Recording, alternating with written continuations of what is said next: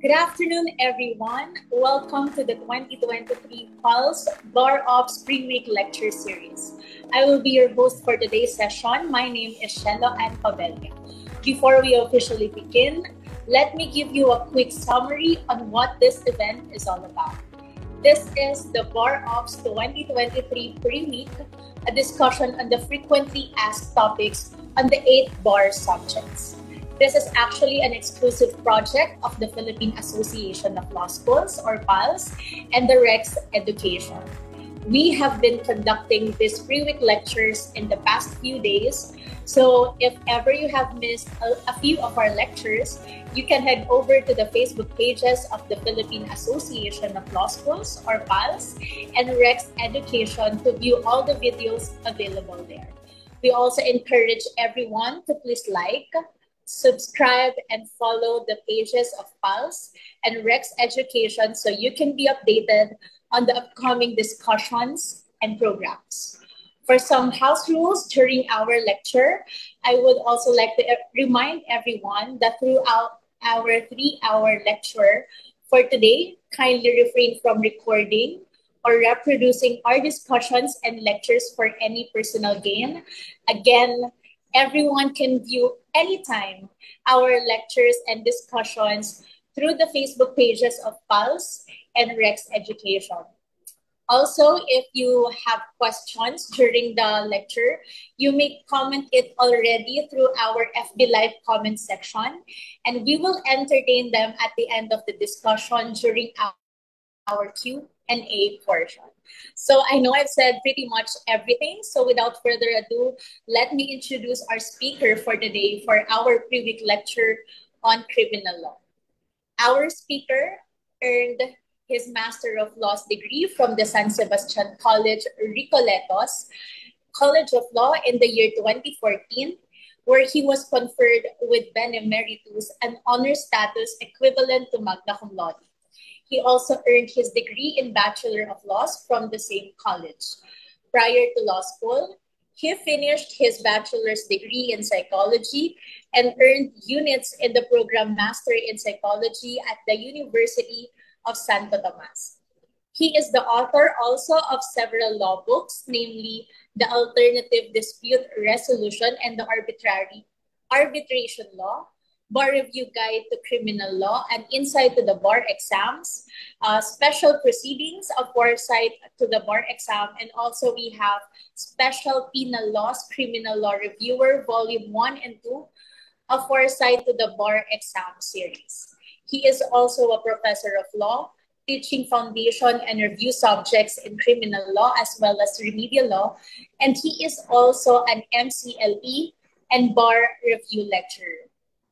Our speaker for today has been serving as the Dean of the Polytechnic University of the Philippines College of Law for more than 11 years now and has been rendering service as the Director of the PUP Bar Review Center, or PBRC, and the Refreshers Enhancement Capacity Program, or RECAP. He is also a member of the Board of Trustees of the Philippine Judicial Academy. Currently, he is the president of the Philippine Association of Law Schools and has served as such since 2021. Everyone, let us all please welcome Dean Gemy Lito L. Festin. Dean, the floor is yours na po. Yeah, thank you, Shelo, and good day, everyone. You are so near to your dream, no? So keep the faith. We have a saying at PUP that if you stay close to God, you will stay closer to your dream. Why? Because He's the one who gave you that inspiration, and He planted that dream into your heart. So fight for your dream. I know you'll be able to make it. Okay. So allow me to share screen first.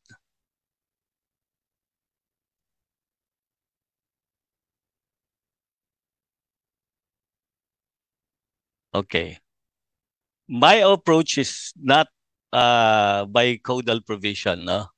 My approach is more on how the question, especially the essay type of a question, is presented in the bar examination, and how you will tackle that problem. No? So usually, Okay, they're simple. That's the first one is just a simple question asked in the bar. Sa essay type of a question to, no? Pag sinabing, what crime did A commit?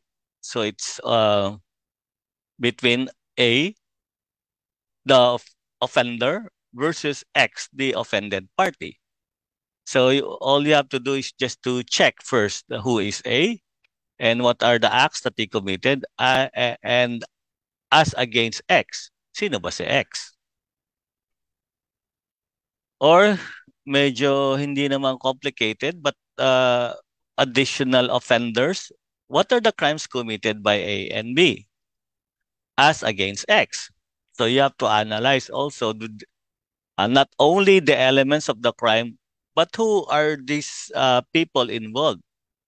Bawa, si A and B no, conspired to kill X. Si A is the son of X. Father niya si X. Si B is just the best friend of A.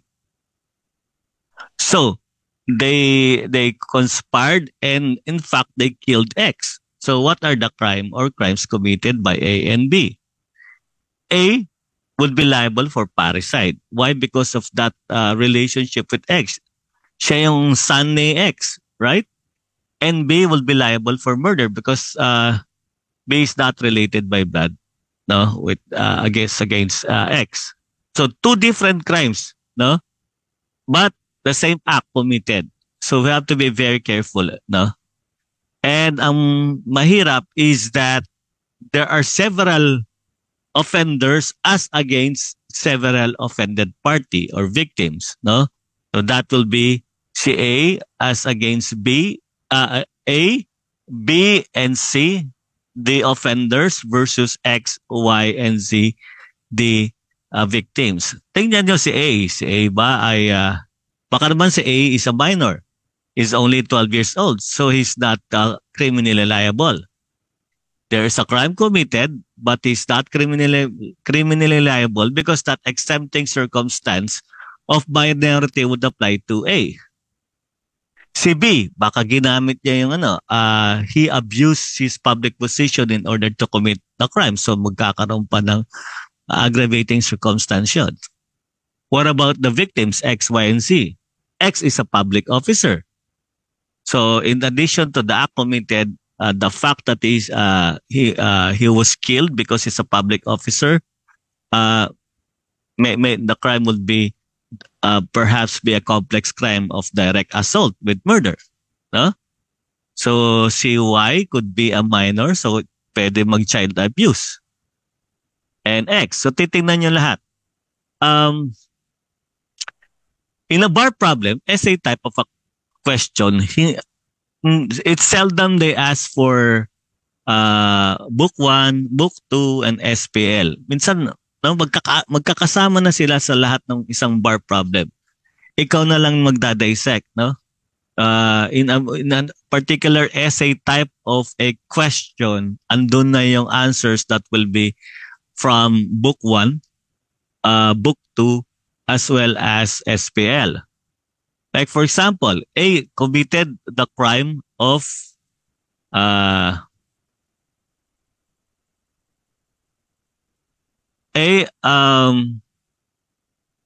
committed the crime of frustrated homicide, no? Frustrated homicide. So explain bakit frustrated 'yan, no? Stages of execution galing 'yan sa galing 'yan sa book 1, no? Tapos, homicide. Bakit homicide? Hindi murder. You know that there's only a fine hairline difference between homicide and murder. Like, pareho silang may intent to kill except that in murder, there's a presence of qualifying aggravating circumstance. No? So, yun. And A could be a principal and B could be an accomplice as well. So, labo-labo na sila, no? Okay. Okay, so this is actually the map, no? This is the map. Okay? In answering essay type of questions, no? Consider the following. Tingnan mo, pag-aralan mo. Baka naman no crime is committed. No, bakit no crime is committed? Number one, justifying yan eh. There's a justifying circumstance. You know the difference between justifying and exempting. In both instances, so justifying, no, and exempting, walang criminal liability. But in justifying, the act is deemed to be in accordance with law. No? Sa exempting, there is a crime but there is no criminal liability because of the absence of any of the elements of voluntariness. Walang freedom, walang intelligence. No? So justifying, well, related to the justifying is the case of People versus Achong, yung mistake of fact. Or is it under the VAUSI, no? She is deemed to be a battered woman, no? Under the battered woman syndrome, no? Or principles na nullum crimen, nulla poena sine lege. There's no crime when there is no law punishing the same. Or theory of absorption. Rebellion absorbs common crimes for as long as it has political complexities or in furtherance of rebellion. Or you check on the characteristics and limitations of criminal law. No? Or it's an absolutory cause, no? Like instigation and not entrapment. Now, kakambal doon sa tanong would be yung stages of execution. So you will have to explain, consummated ba yan? Kung merong crime, no? Frustrated ba yan? Or attempted ba yan? No? And of course, check on the elements of a crime. Dolo ba yan? Culpa? Or a special penal law? And take note, when you study, when you consider things, no? Think about crimes which are similar but not identical. There are specific crimes in the RPC which are similar but not identical. One that I did mention a while ago would be homicide at murder. Diba? Pwedeng malversation versus estafa. Or pwede ring RPC versus SPL. Hairline difference, no? Like estafa versus estafa through issuance of a post-dated check as against violation of BP 22. Okay? So titingnan yon.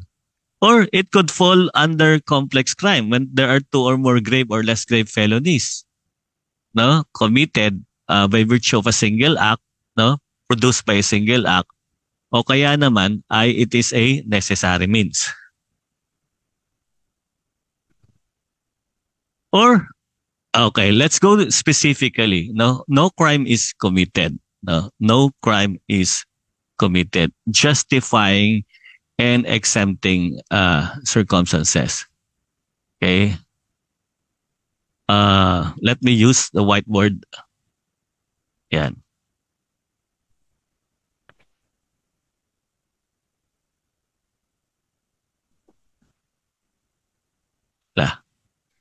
Justifying, hindi siya gumagana.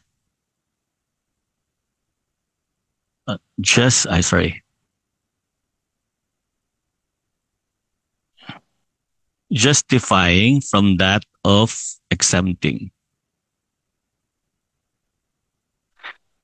No criminal liability.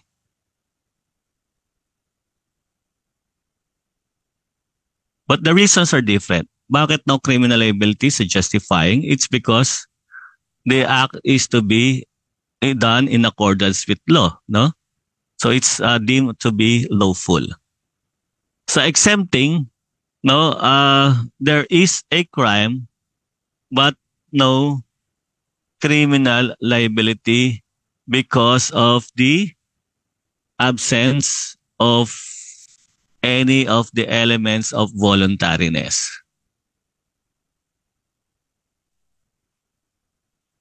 Ng voluntariness, which is freedom or intelligence and intent. Tanggalin mo ang freedom. Like if there is irresistible force. Okay? So walang criminal liability because no, walang freedom. No, he's just reduced into being a mere instrument. No, intelligence, no, a 12-year-old child who killed and stabbed his classmate. His classmate died. Okay, is there a crime committed? Yes. Is there criminal liability? No, because of the absence of intelligence. Okay, so baka naman it will fall under justifying and exempting circumstances. Now, under justifying.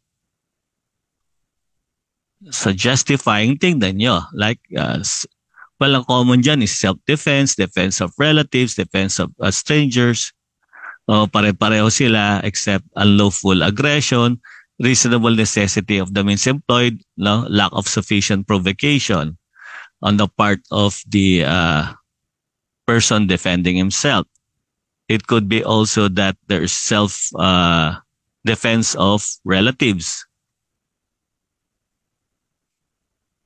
Same, except that in case the provocation was given by the person attacked, the person defending had no part therein, and defense of strangers, the same.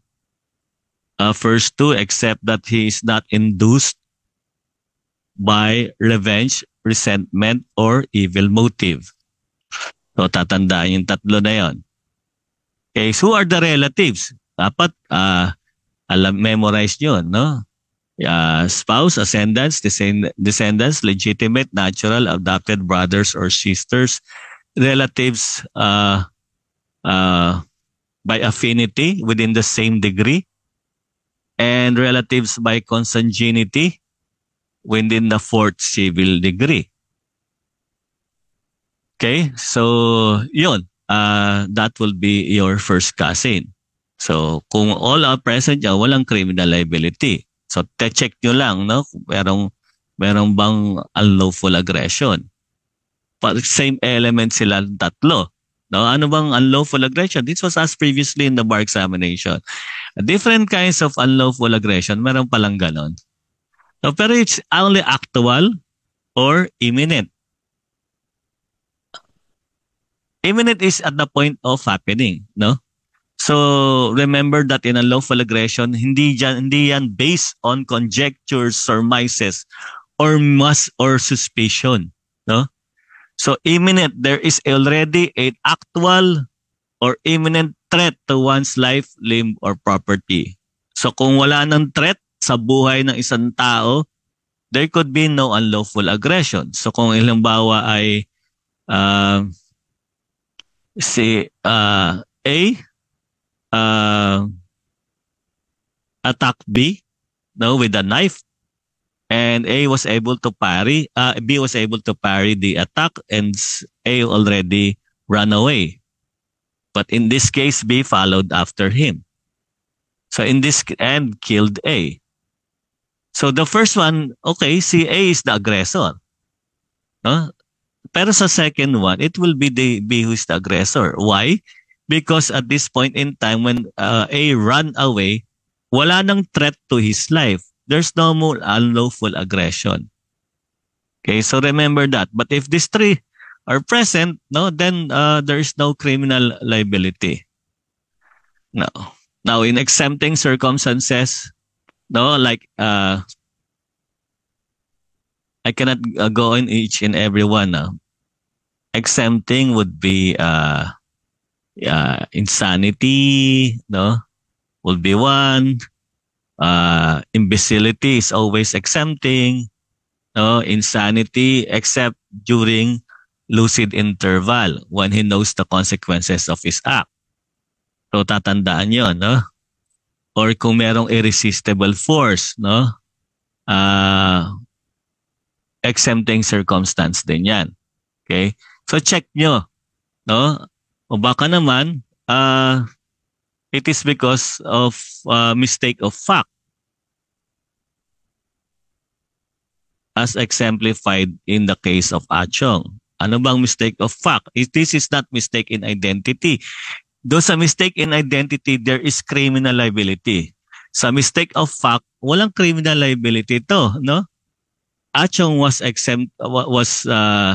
acquitted by the Supreme Court by raising these three, no, requisites of mistake of fact: A, I, and without, W. The act would have been lawful had the facts been as the accused believe it to be. His act would have been lawful had the facts been as the accused believe it to be. Remember the case of Achong, somebody was banging on his door. He thought that it was an intruder, and because during this time, prevalent ang mga crimes within the area. So, thinking that there was a threat in his life, so and the door kept on banging, no, the person kept on banging on the door. So, fearful for his life, no, in his mind, his life is endangered. He stabbed this person. It turned out that it was his best friend, his friend, roommate, no, who played jokes on him. So, ang tanong niyon, yung act of stabbing Achong, no, kung tunay na intruder siya, would it be lawful? Yes. No? So that's the first element. His act would have been lawful had the facts been as the accused believe it to be. His intent is also lawful. Why? Because he acted, no, under the instinct of self-preservation. And W is without any carelessness on his part or without any negligence. How was it shown? He verified, no? When that person was banging on the door, sabi niya, "Who are you?" Unfortunately, no, the question was left unanswered. So kaya ang ginawa niya is just to, in his mind, is to protect himself. If these three are present, then there is no criminal liability. Sa battered women syndrome under the BAUC, no, sabi ng batas, and we will discuss this later on, there's no criminal liability, no. If a person is found to be suffering from a battered women syndrome, there is no civil nor criminal liability, notwithstanding the absence of the element of the justifying circumstance of self-defense. So kahit walang unlawful aggression, pagka battered women syndrome, kahit natutulog yung asawa niya, pinatay niya. Pero if she's found to be suffering from a battered women syndrome, then there is no criminal liability. So it has, but for a person to be deemed as a battered woman, dapat merong nag-underwent ng 3 phases at 2 cycles dito. No? So yon, 3 phases. TAT. Tension building, acute battering, and tranquil loving. So kung tension building, this is where the minor battering occurs, whether it's verbal or physical. Acute battering is already characterized by brutality and even death. Then tranquil loving period, this is where the man would ask the woman forgiveness, and she would forgive, no? Thinking that he will change eventually. Okay? And then, dalawang cycle. So una, nagbumalik ulit sa tension building. Nagkaroon ulit ng acute battering and tranquil loving. So 2 cycles, 3 phases. No? She's deemed to be suffering from a battered women syndrome. Pag wala ito pag isang phase lang, hindi siya suffering from a battered women syndrome.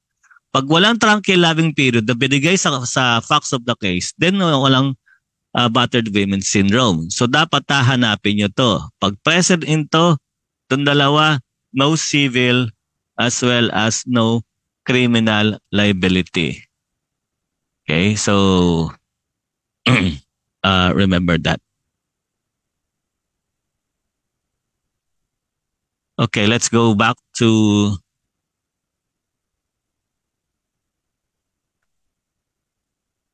so justifying, as I've said, I explained already that, and exempting, okay, like minority, insanity. So minority is not always exempting. Pag 15, Juvenile Justice Welfare Act. Pag 15 or below, absolutely no criminal liability. Pero kung ang edad is above 15, below 18, then you qualify. Dapat no discernment. If no discernment, it's an exempting. If he is above 15, below 18, acting with discernment, it's not exempting. It's already a mitigating circumstance, a privilege mitigating. So what is the meaning now of discernment? He knows the consequences of his act, he knows what is right, and he knows what is wrong. Okay. Or principles, no? Principles. Nullum crimen, nulla poena sine lehe. Walang common crimes in the Philippines, no? Kasi we follow this principle. There is no crime when there is no law punishing the same. There is no crime when there is no law punishing the same. Example, misprision of treason. No? Ano bang ang treason? Una-una, this is a breach of allegiance. No? So for the person owing allegiance to the republic, to the state, sino ba nag-owe ng allegiance sa state? Una-una ay yung Filipino citizen. Pangalawa, resident alien who owes temporary allegiance. No? So kung in-breach nila yung allegiance nila, they can be liable for treason. And how is treason committed? By levying war or adherence to the enemy. Okay, ano naman yung misprision of treason? Misprision of treason may be committed by a Filipino citizen only, no? Who has knowledge, alam niya. Anong knowledge niya? Conspiracy to commit treason. And he failed to disclose it to the proper authority. Okay. So, eto, meron siyang knowledge ng conspiracy to commit rebellion. Taking arms against the government. Okay? So, hindi siya treason. No, he failed to disclose conspiracy to commit rebellion. So, ang tanong, is he liable? Meron bang batas ng misprision of rebellion? Wala. No? Treason, meron. Misprision of treason, of rebellion, somebody who has a Filipino citizen who has a knowledge of conspiracy to commit rebellion and he failed to disclose the same, there is no law that punishes the same. So he's not criminally liable. No? So tatandaan yun. There is no crime kung wala namang law that punishes the act. Okay, theory of absorption. Sa rebellion, di ba? Sa rebellion lang ang crime committed. Paano kung may kasabang common crimes such as murder or homicide, pumatay sila ng mga tao? No? Those common crimes which were committed in furtherance of rebellion, no, it has political complexities. It is already absorbed only in the crime of rebellion. So wala na yung mga common crimes na yun. No? O, tatandaan nyo. So, tingnan nyo rin yung characteristics of criminal law. No? Generality principle. No? Kung yan ay ang nag-commit ng crime ay ambassador ng isang foreign country, under the generality principle, wala silang criminal liability. No? Exempted sila. Okay, territoriality. No? The crime was committed outside the Philippine territory. No? Or kaya ay prospectivity, binigyan ng retroactive application, hindi naman favorable sa accused, no? I'm sorry, no, nakalagay due process, ex post facto law, bill of attainder. Ito yung mga specifically yung mga constitutional limitations. Okay. So again, allow me to share screen. So whiteboard, gamit tayong whiteboard. Pag sinabing generality,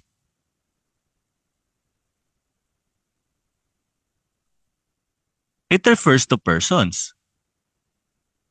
Kaya pag tinanong kayo sa BAL, start with all persons. You're safe. All persons who live or sojourn in the country, no, are subject to Philippine laws.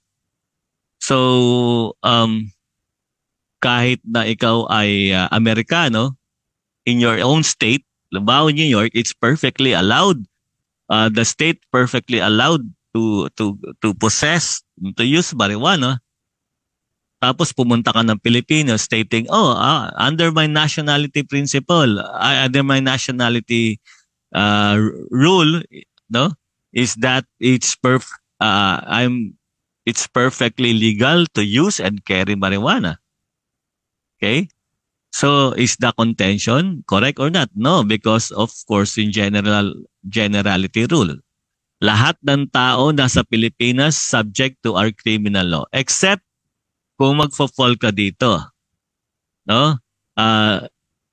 Laws of preferential application. Laws of preferential application katulad ng sinasabi ng public international law. Certain persons are exempted like sovereigns, ambassadors, ministers plenipotentiary, ministers residents and charge the affairs. Ang consul is not included. So kung ito ang gumawa ng krimen, no, you cannot prosecute them because of laws of preferential application. Preferential application, and ano yung ibig sabihin? It gives preference to a particular class of person such that if you belong to that class of person, then you cannot be prosecuted here, no? So that's number one. And of course, kung meron treaty. Like tayo, we treat BFA, visiting forces, no, as a treaty. So yung a U.S. military personnel who committed a crime against another fellow U.S. military personnel not be prosecuted in the Philippines. No, sa bansa nila. So titingnan niyo yun. Pero pag the U.S. military personnel commits a crime against a Filipino civilian, hindi mag-a-apply ito. No, it can be prosecuted in the Philippines. Okay, generality, territoriality. Territoriality refers to a place. Lugar yan. So, a general rule is that so it's within the territory, no? Place or territory. So the rule is all crimes committed within the Philippine territory, Philippine courts have jurisdiction to try the case. So if the crime is committed outside the Philippine territory, then Philippine courts have no jurisdiction to try the case. So kung ang krimen ay ginawa sa Pilipinas, no, we have jurisdiction to try the case. Ang krimen ay ginawa outside the Philippine territory, wala tayong jurisdiction over that criminal offense. Except when it falls under Article 2. No? Sa giving the exceptions, and which are the following. And you know this already, should commit an offense while on Philippine ship or airship. Alam naman natin yan, registration in the Philippines ay importante. It's not the nationality of the owner. Or the nationality of the crew kung saan na-register yung vessel. Okay? Or and it should be in the vessel registered in the Philippines, and it should be in the high seas. No, para magkaroon tayong jurisdiction. Pagka wala yan, pag sa labas yan, wala tayong jurisdiction. If the vessel is in the territory of another country, then that country has jurisdiction over the same. Or should forge or counterfeit any coin, currency, or notes, obligations, and securities issued by our country or our republic, or should be liable for the introduction of the obligations and securities, no? Ibig sabihin, ito ay inismagel sa atin, or while being a public officer should commit an offense in the exercise of its public function. So, ibig sabihin, a public function. Ibig sabihin ba, any crime committed by a public employee, a Filipino public employee abroad, it has extraterritorial application. Hindi. Kung hindi related sa function niya, wala tayong jurisdiction. Kung disbursing officer siya, no, at ito ay ninakaw niya, minalverse niya, yun, that's the time we have jurisdiction.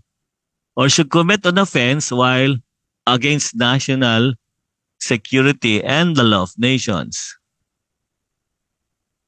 So, national security, treason, misprision of treason, mga gano'n, no? Law of nations, piracy, mga mutiny. So, ang rebellion ay hindi crime against national security. It is a crime against public order. Hence, kung siya ay nagsusuporta ng rebellion, supporting arms, bumibili, no, he cannot be charged of, he cannot be prosecuted in the Philippines if he is committed the act abroad, no, because rebellion is a crime against public order and not against national security and the law of nations. Of course, prospectivity. Pag ang prospectivity, nagkaroon ng retroactive application ang batas, hindi pa pwede yun kung ito ay hindi favorable sa akusado. So, titingnan niyo yung mga yan, ha. So, due process, okay, kung hindi siya binigyan ng chance to opportunity to be heard, no? It was deprived, or at the time that he committed the act, it was not punished. So, it's an ex post facto law, or a legislative act that punishes without judicial trial. It's a bill of attainder. Check nyo, no? Okay, next.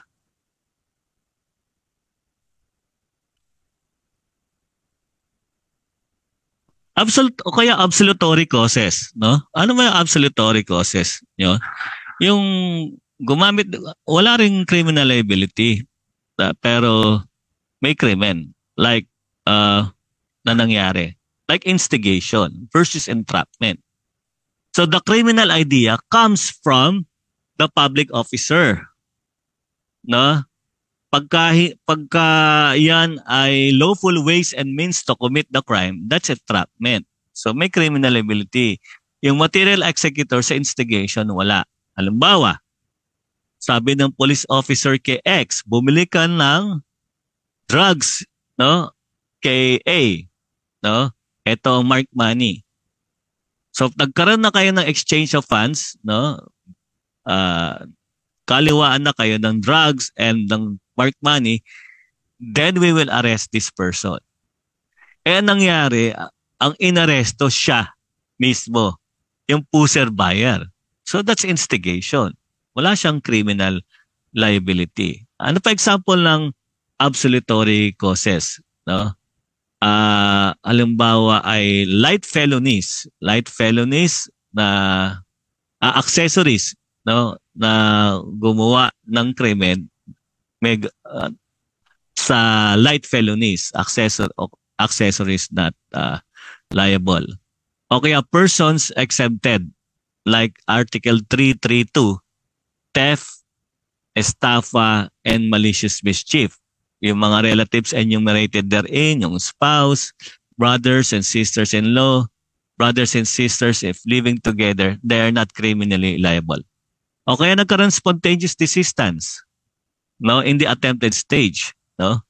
Hindi rin, wala rin criminal liability. So check nyo yun. So consider the stages of execution. So pag tinanong kayo, hindi lang naman aalamin what crime is committed, but also what stage was that committed. Okay?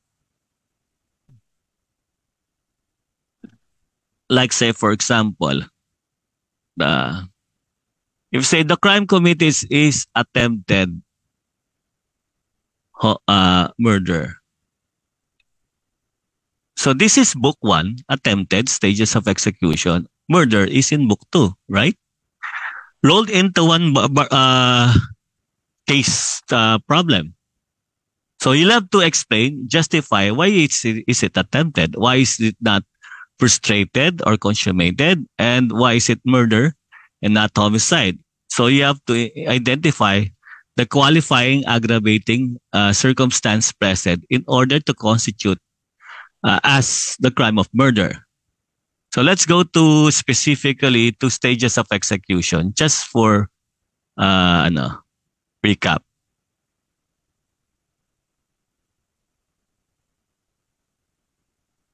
Stages of execution, these are criminal libel. These are not preparatory acts. No, preparatory acts are not punishable unless there is a law that punishes the same. So attempted versus frustrated. Well, according to the definition of attempted, when he commences the commission of a crime, of a felony, directly by overt acts, no, but does not perform all acts of execution which would produce the felony. Execution which will produce the felony. So, ibig sabihin, the crime is not consummated. And what is the reason why the crime is not consummated? For reasons other than his own spontaneous desistance. Okay? Okay. So frustrated, he performed already all acts of execution. But it is also not consummated. So bakit hindi na-consummate yung crime? For reasons, no, or accidents independent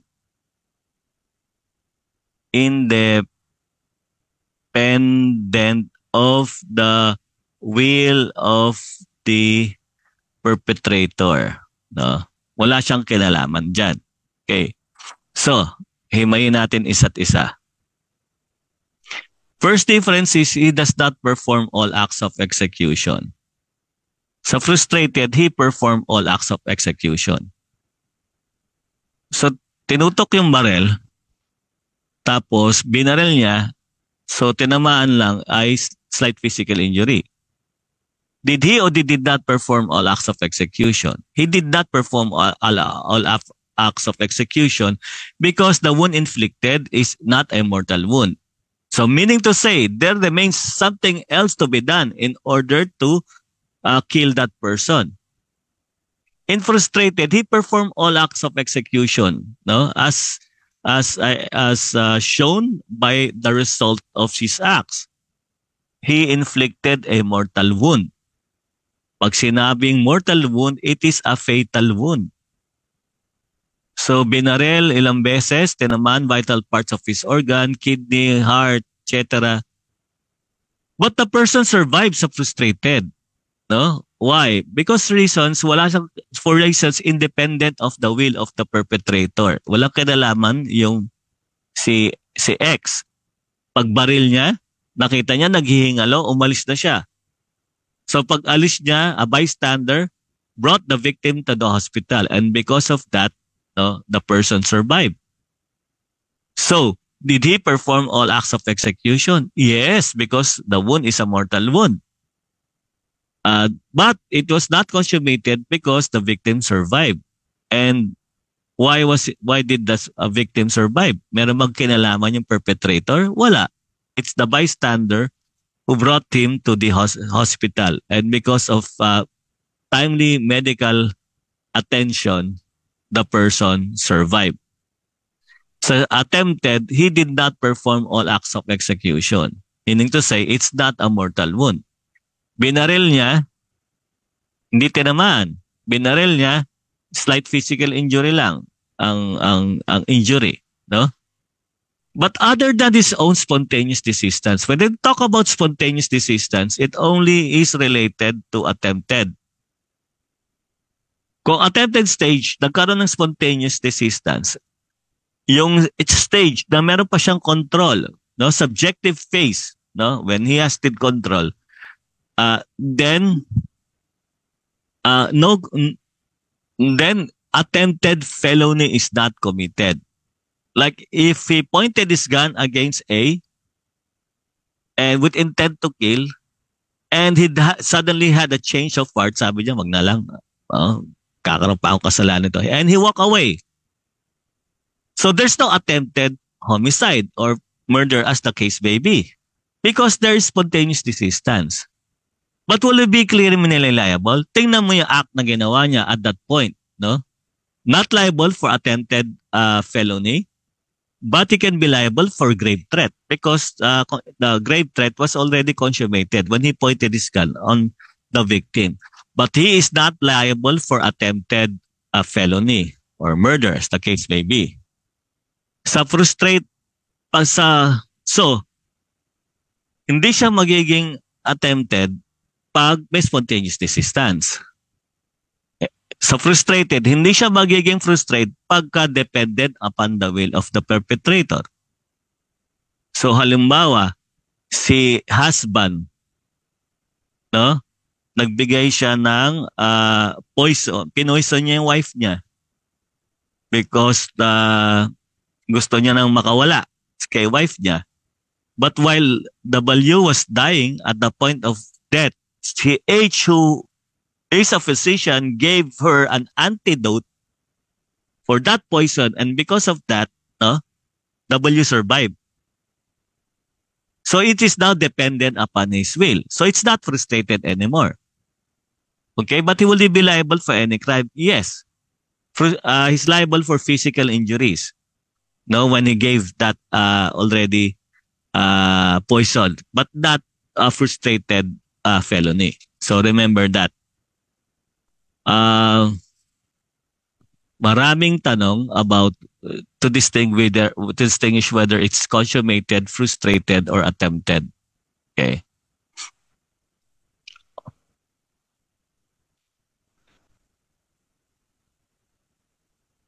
Next. So, attempted, frustrated, and consummated. Consummated when all the elements necessary for its execution and accomplishment are present. So, sir, ba't natin dinidetermine whether it's attempted, frustrated, or consummated? Well, it's because of the penalty, no, to be imposed. No, if the felony committed is only frustrated, no, it is entitled to a reduction of 1 degree lower than that imposed on a consummated stage. When it's attempted, it's 2 degrees lower than that imposed on a consummated felony. Now, elements of, dolo, culpa, or SPL. So dolo, if that crime is dolo, tingnan mo criminal intent niya. What is the criminal intent of this person? Pag culpa, negligence. When a person is charged with reckless imprudence, he raised the defense of good faith. Wala naman akong intention na masaktan yung pedestrian. So all of a sudden, sabi niya, tumawid siya. So nasagasaan ko siya. Pero I acted in good faith. So the question is it a proper defense to raise good faith, no? Sa culpa? No. Because what is punished in culpa is what? Negligence, no? Imprudence, negligence, lack of foresight, lack of skill. You can be acting in good faith, okay lang. But ang speed mo is overspeeding ka. Dito ay dapat 30 ka lang. 20 ka lang, lumagpas ka, no? Kaya ka nakasagasa. But in dolo, good faith is a proper defense. Bakit sa dolo? You know that there's malice, no?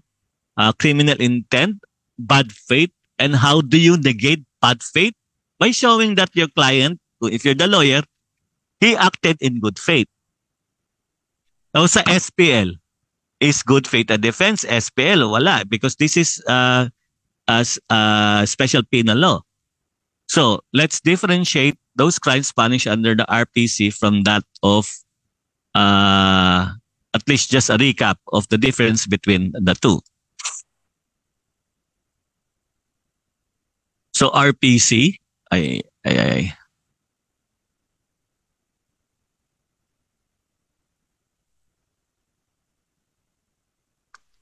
RPC versus SPL.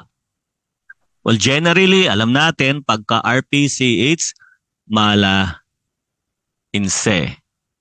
When you say mala in se, it's evil in its nature. Diba? There's malice. There's evil intent. There's bad faith. In SPL is malum prohibitum.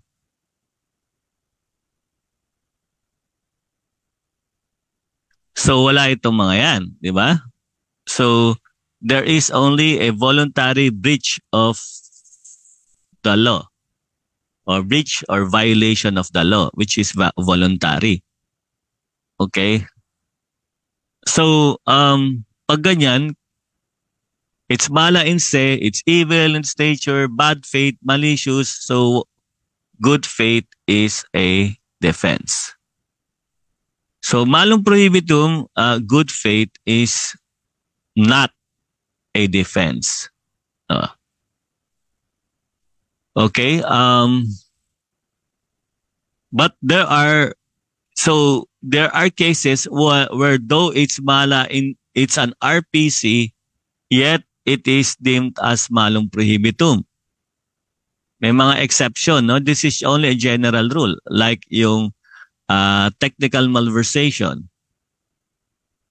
If you can recall, in technical malversation, there is a public fund, and that public fund is allocated by law or an ordinance for specific purpose, and that public fund was allocated for another public purpose other than for which the law or ordinance intended it to be. So, sabi ng under the the law, it is not mala in se, it is malum prohibitum. And therefore, good faith is not a defense in technical malversation. So, merong ordinansya sa isang local government. Okay, tayo tayo ng ng building, ng barangay, siguro ng construction ng public building. Nagkaroon ngayon ng bagyo.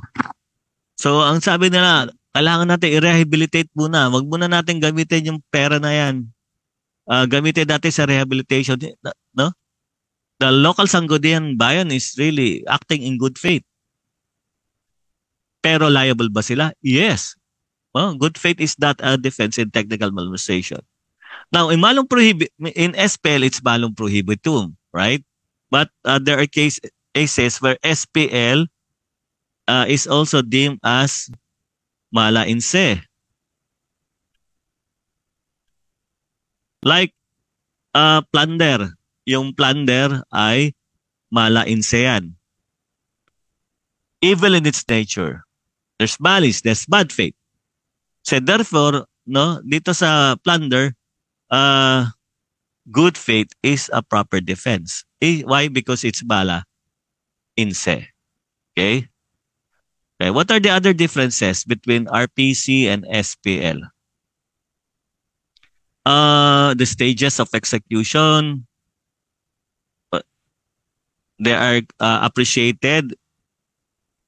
Yung, as I've told you a while ago, consummated, frustrated, and attempted in order to arrive at the proper penalty to be imposed. SPL, no, unless they borrowed the stages of execution.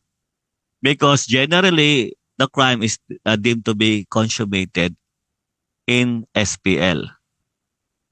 What else? Stages of execution, persons criminally liable. Persons criminally liable who are what? the principals, accomplices, and accessories. No, we determine that in order to arrive at the proper penalty sa RPC. So if an accessory is entitled to a reduction of the penalties 2 degrees lower than that imposed upon a principal. Itong accomplice is 1 degree lower than that imposed upon the principal. Sa SPL, wala because the offenders are deemed to be principal. Unless the SPL adopts this person's criminal liable. May ilan-ilan sa mga terrorism, merong principals, accomplices, no, na adopt this person's criminal liable. Okay? What else? Walang tayong space. The nomenclature, well, yung rule of offsetting, the presence of mitigating, or when I talk about mitigating, I am referring to ordinary mitigating as against generic aggravating. We appreciate this presence, no, in order to arrive at the proper penalty to be imposed. No, sa SPL, walang rule of offsetting. None. Because there's a specific penalty provided already under SPL for violation of that particular SPL. No? Unless, no? Okay. And the nomenclature of penalties, mayroon kang reclusion perpetua, reclusion temporal. Sa SPL, wala nun. Like, usually, to equate reclusion perpetua, you have life imprisonment as a penalty. But they're not the same, no? Mas lenient pa ang reclusion perpetua, no? 20 years, 1 day to 40 years. Life imprisonment does not have like that. So it's usually imposed in SPL. Reclusion perpetua is imposed for crimes punished under the RPC.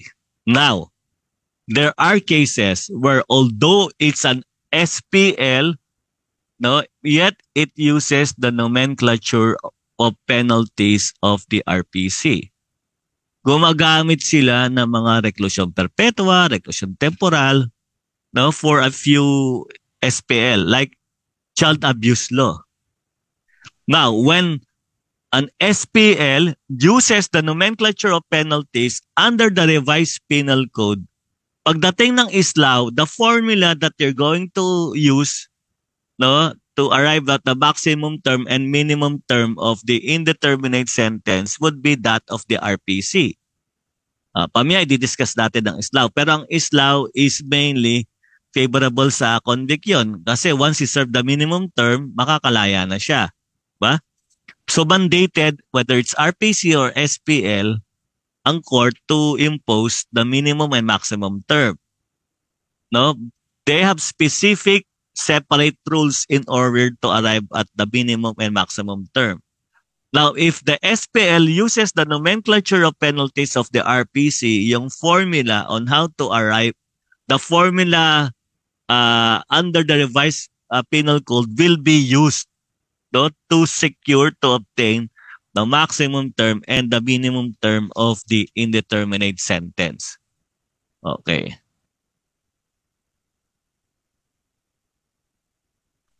So let's go back.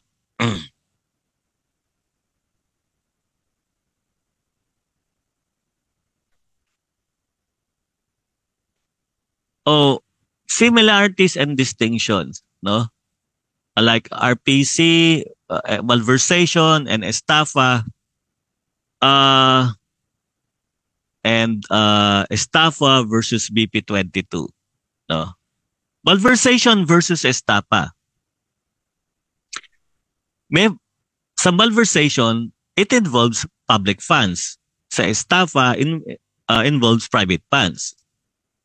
Okay, walang problema yon. And there is misappropriation, no, or personal benefit, no? But ang tanong, yung bang malversation can be committed by a private person? Kasi generally, this is committed by a public officer, no? Yes. Yung malversation, private person may be liable for malversation if he acted in conspiracy with a public officer. Okay. Sabi natin ang malversation ay ginagamit ay public funds. Will there be cases? Well, although it's a private property, yet it is subject, yet a person may be liable for malversation. Yes. Yes. If kung ang private property is in custody of the law or in custodia leis, like the sheriff yung property ng defendant, no, at ginamit to ng sheriff for own personal benefit. So the crime committed is malversation. Okay, what about estafa versus BP22? No? Parehong check yan. So allow me to explain this further.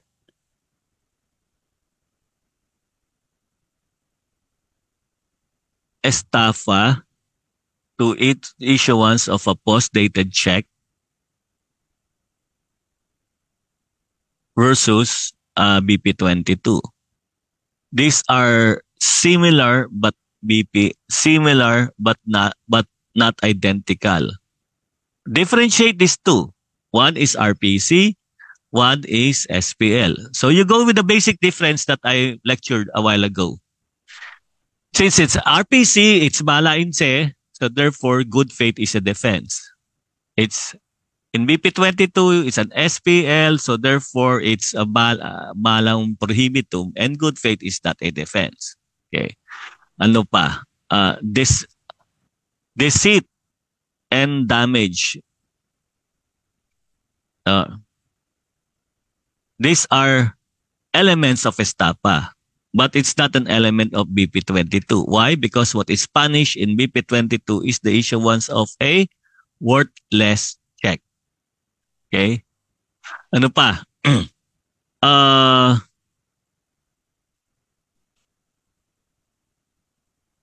This in estafa, merong simultaneous obligation. In BP22, pre-existing obligation. Simultaneous, with the parting of the goods is the employment of deceit.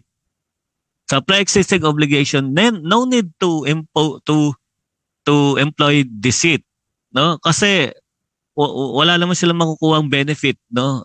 Dito, pre-existing obligation, may utang ka lang, no?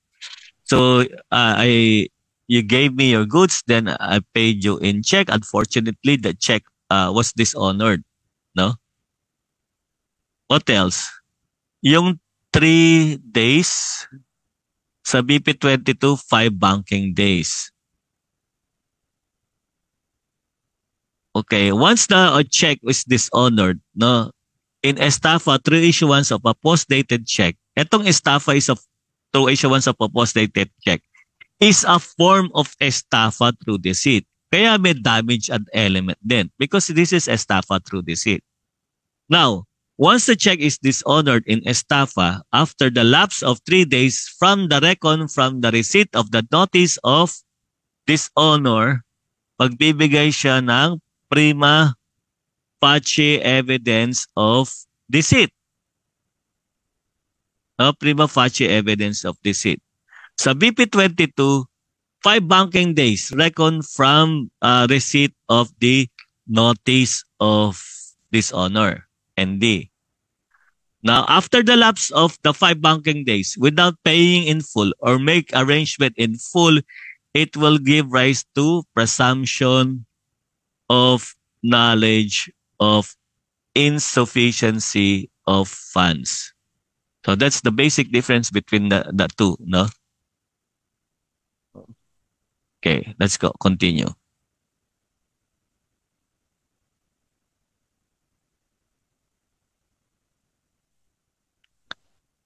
Okay, when it is a complex crime, no?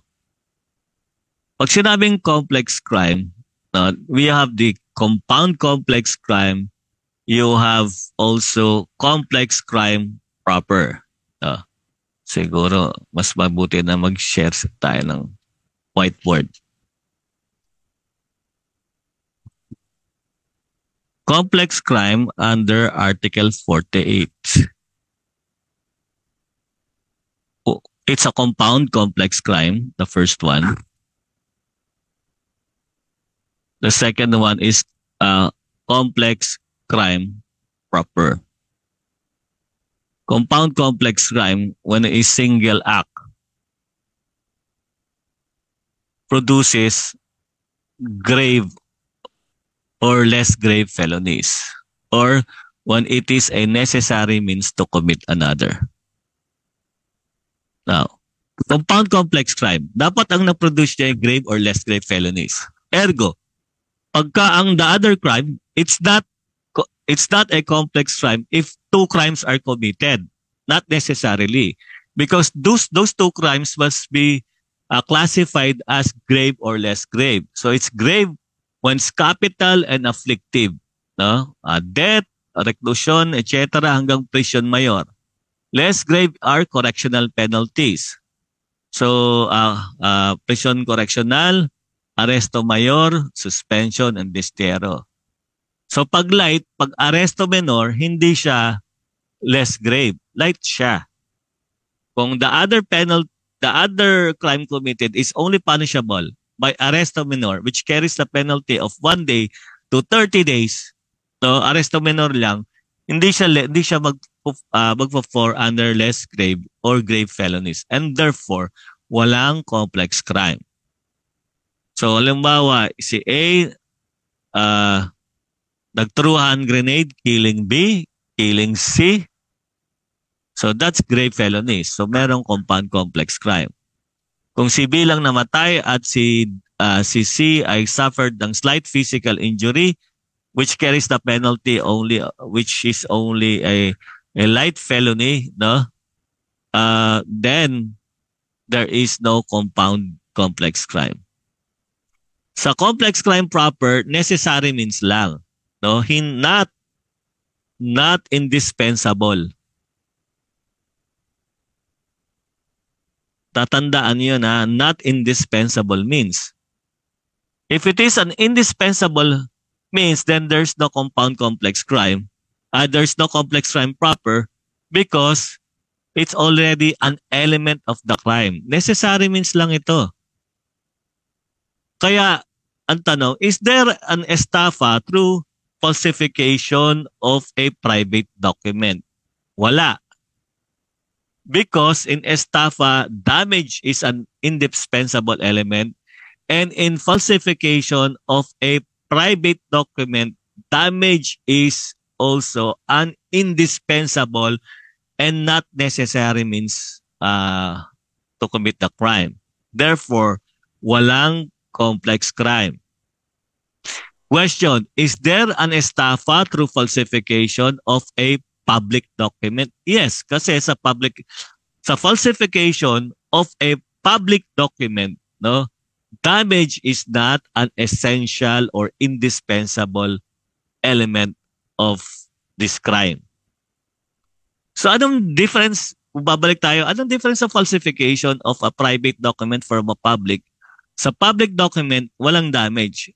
Sa private document, no, mas mahirap i-prove kasi aside from the act of falsifying, you've got to prove that it is a private document and that there is damage suffered. What is the penalty in complex crime? Penalty is for the most serious crime and impose it in its maximum period.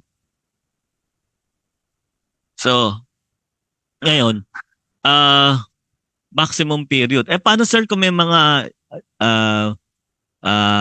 ordinary mitigating circumstances? Pag complex crime yan, you do not appreciate the presence of ordinary mitigating. Why? Because the penalty in complex crime is deemed to be a special aggravating circumstance.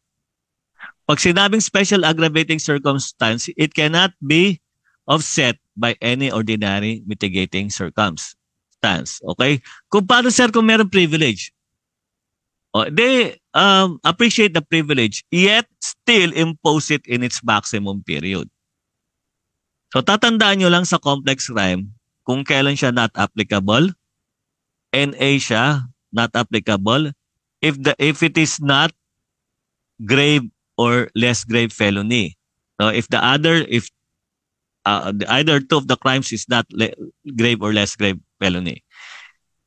It's also not applicable if it is the other crime is an SPL. You cannot complex, no, if the other crime is punished under special penal law. So there's no murder, no, complex. There's no rape complex with child abuse law. Why? Because it's one is an RPC, yet that one is an SPL. Also not applicable if the other one is to conceal the crime. So si A, pinatay si B, to conceal the crime, he burned the house, no, where B was also inside. It's not a necessary means to commit another.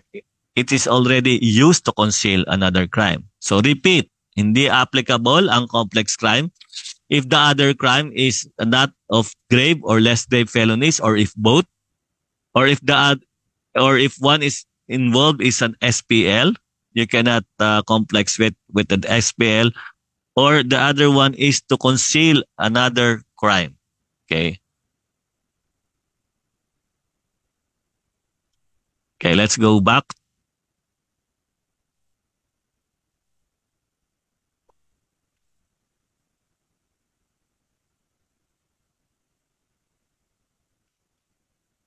Ang tinatanong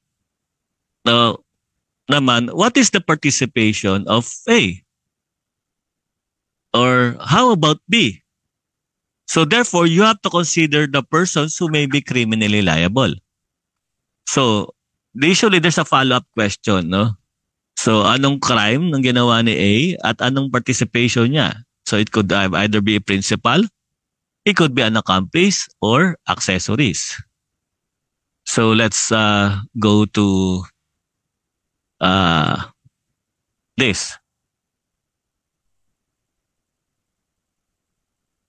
So principal,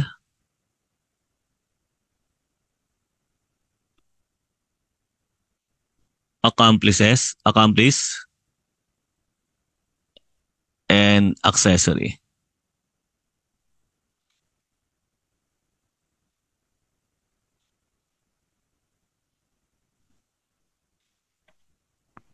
Can be a principal by direct participation. Number 2 is with by principal by inducement and by indispensable cooperation. Let's go with principal. No, they have this criminal resolution and they participated in the commission of the crime. So all co-conspirators are deemed to be a principal by direct participation. Tatandaan niyo 'yon. Let's go back kung ano mga ano sa conspiracy. Mere conspiracy is not punishable. Not punishable siya.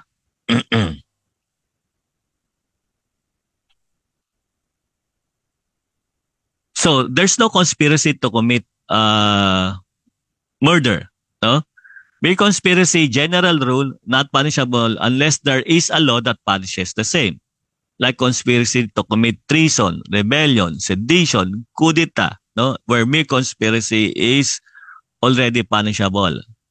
But if there is no law that punishes such kind of conspiracy, then it's not punishable. Ano pa mga ano niyan? Principles in conspiracy.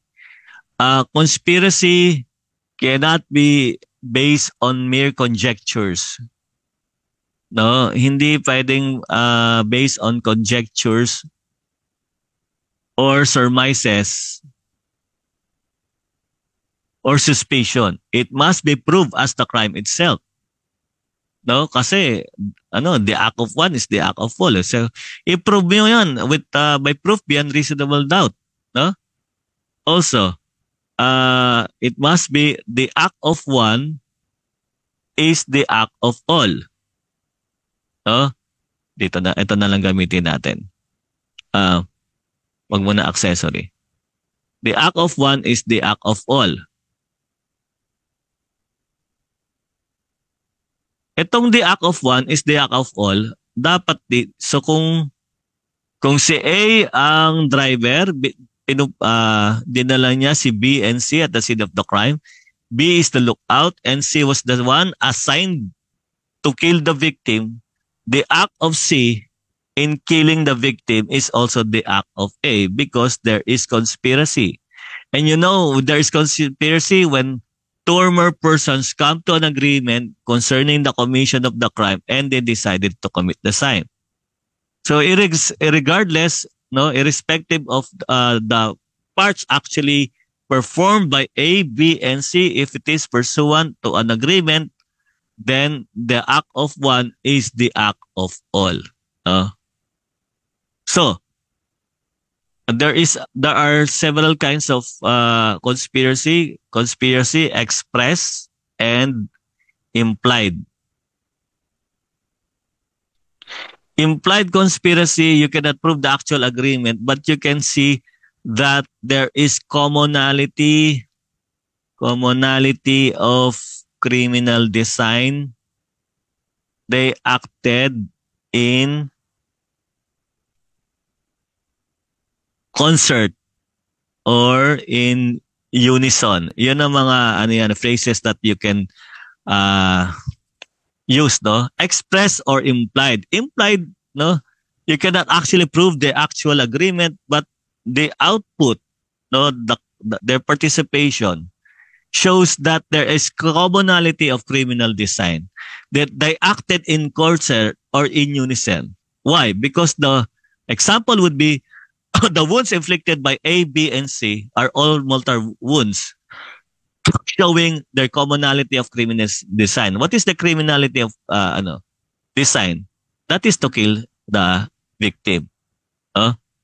So therefore, kung wala namang conspiracy, walang application of the act of one is the act of all. So you only have to choose between the two. Pag walang conspiracy, the act of one is the act of all is not applicable. They will only be liable for the crime that they conspired to commit. Yes. Pagka merong conspiracy, pag walang conspiracy, liable lang sila sa individual acts that they perform. Again, pag walang conspiracy, liable lang sila for the individual acts that they perform.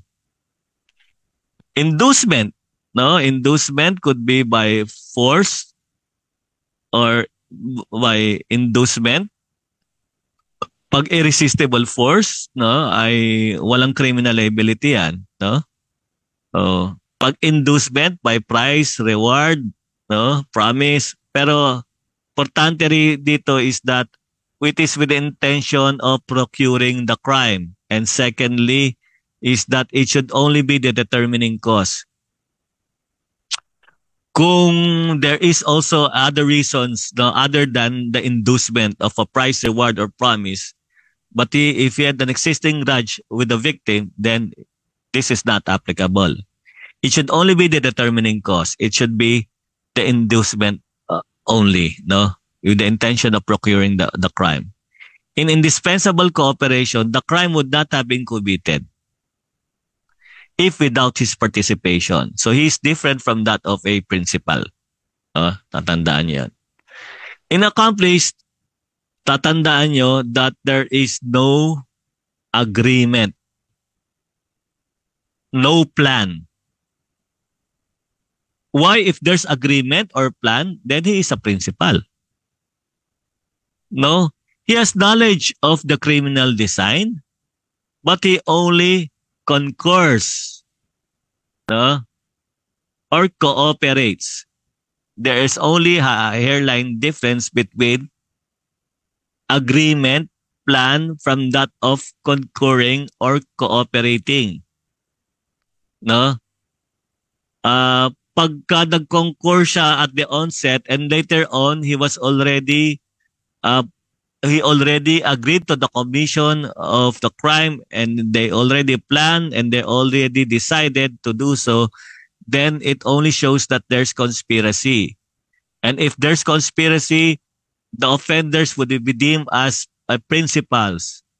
That's why in accomplice, make sure to take note that there is no agreement, no plan, no decision, but he only concurs and cooperates by previous or simultaneous acts. He has knowledge of the criminal design by the principals and he concurs and he cooperates the same. So kung sinabi na lang pinahiram ng baril, babarilin yung victim, then he only concurs and cooperates the same. But the participation of an accomplice, and this is very important to note, is that their participation is not equal nor greater than that of the principal. So, pwede siya mag-inflict ng physical injuries, pero ang mortal wound is that of the principal. Pagka ang ginawa niya ay mortal wound, pareho rin ng principal, then he may not be an accomplice but is already a principal. Okay, let's go to accessories.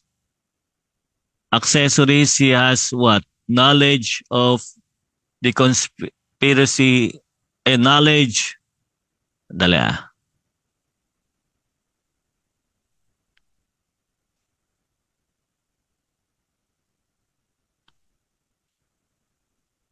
He has knowledge without of the criminal design, knowledge of the crime without taking part as a principal or an accomplice, takes part subsequent to the commission of the crime by the following acts. Tatlo yun.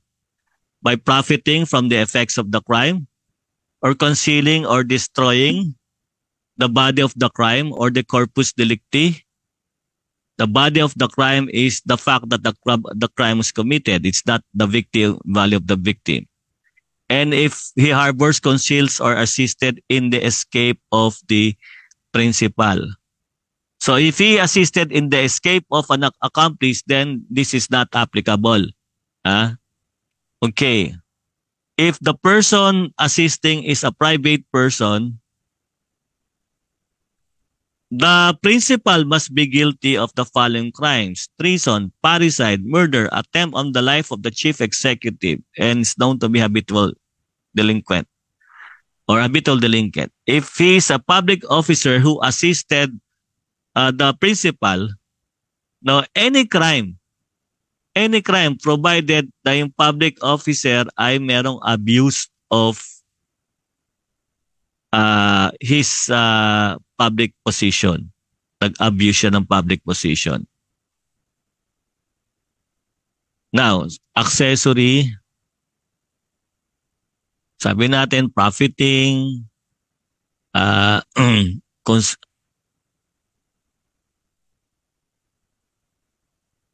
concealing, destroying the body of the crime, or harbors, conceals, or assists in the escape of the principal. Okay, let's go to crime which are similar but not identical. No? So ano yung usually sa profiting from the effects of the crime would be the anti-fencing law. Sa third naman, harboring, concealing, or assisting the escape, obstruction of justice. So differentiate accessory under paragraph 1 for the anti-fencing law.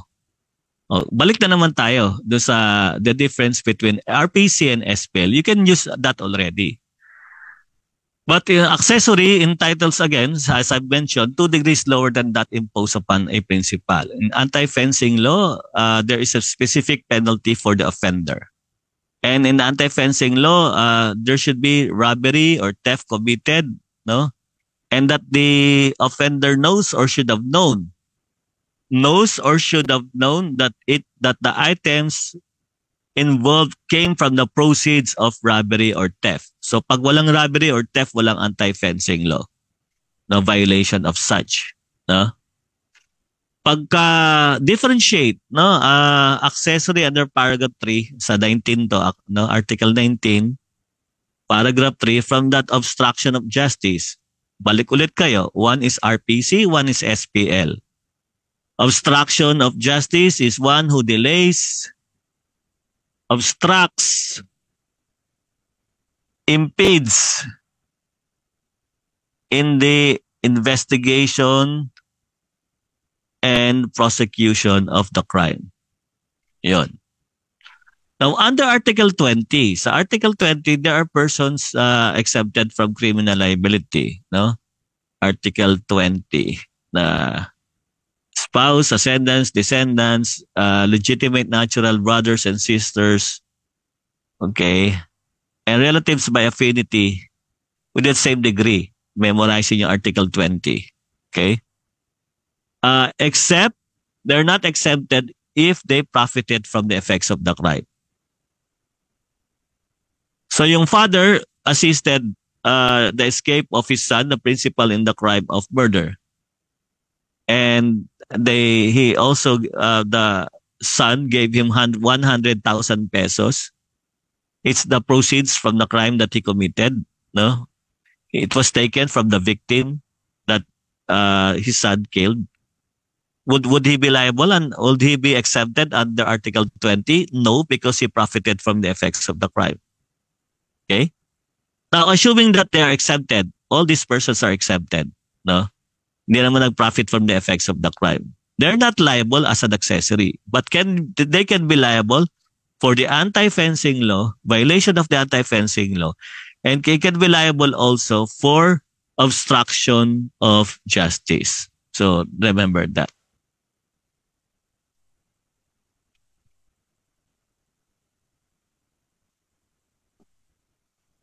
Okay, let's continue. So as I said, or may not be liable under Article 20.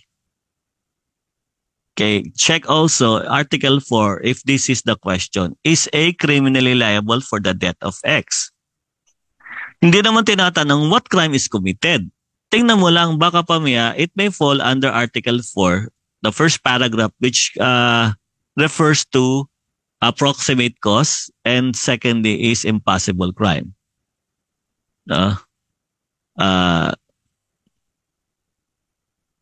Remember Article 4. Article 4 it states that how criminal liability is incurred. No? Number 1, committing a felony although the wrongful act done be different from that which intended. Second is by performing an act which would be an offense against persons or property, were it not for its inherent impossibility of its accomplishment or employment of inadequate or ineffectual means. Baka lang mag-fall siya dyan sa proximate cause or sa impossible crime. Okay, let's go specifically sa examples na. Example of what I said, the first one is that no crime is committed. VG, this is actual bar exam, no? And JJ, VG, JG, GG, and JJ conspired to overthrow the Philippine government. VG was recognized as the titular head of the conspiracy. Several meetings were held and the plan was finalized. Okay. JJ, bothered by his conscience, confessed to Father Abraham that he, and together with his the persons that I mentioned a while ago, conspired to overthrow the government. And Father Abraham did not report this information to the proper authorities. Ang tanong, did Father Abraham commit a crime? And if so, what crime is what crime did he commit and what is his criminal liability?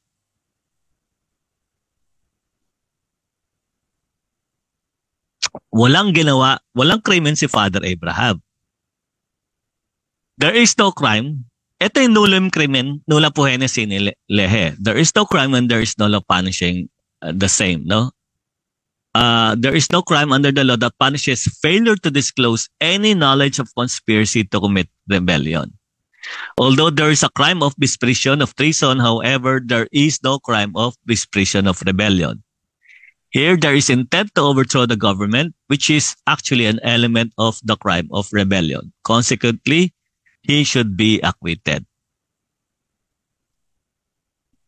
Now, example of yung territoriality rule. Now, bar question. While his wife was still living, A married C, single, in Hong Kong. So, married siya. So, nagpakasal ulit siya sa ibang tao kay C, no, sa Hong Kong. And after living there for a couple of years, A and C returned to and settled in Manila. Question, can A be prosecuted for bigamy? Or second, in any event, can A be prosecuted for any other crime? If so, what? And what about C? Okay.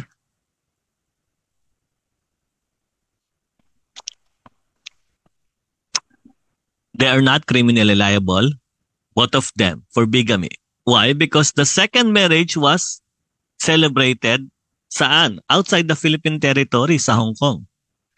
So the general rule of territoriality applies, that if the crime is committed outside the Philippines, Philippine courts have no jurisdiction to try the case. And considering further that, no, this does not fall under any of the exceptions under Article 2 of the Revised Penal Code. They can be liable for concubinage if, say, for example, if they live cohabitated as husband and wife, no? Yun. Okay, example of instigation and not entrapment. Didi, a member of the NBI, was approached by his compadre regarding the latter's plan to hold up on a nearby bank. So Didi agreed to lend his car as to getaway car. He also asked his driver, FF, to drive the car for EE. Now, sa araw ng krimen was to take place, si Didi, yung NBI, nag-tip off sa local police. So yung tao, yung kumpadre niya, na umapproach sa kanya, yung nagplano to hold up a nearby bank, was arrested. So ang tanong, pwede bang erase ni EE yung defense of instigation by Didi? In-instigate ba siya? Hindi, no? EE cannot raise the defense of instigation by Didi. Instigation takes place when a peace officer in the performance of duties induces a person to commit a crime. The reason why the crime is committed is because of the inducement. Here, the facts of the problem do not show that Didi induced or instigate EE to plan the holdup of the bank. In fact, the plan was already conceived by EE when he approached Didi. When Didi agreed to lend his car as a getaway vehicle and allow his driver to drive it for free, now it was to facilitate or to devise a way, a lawful ways to apprehend EE, his companion, his compadre. Didi tipped off the local police on the day the crime was to take place.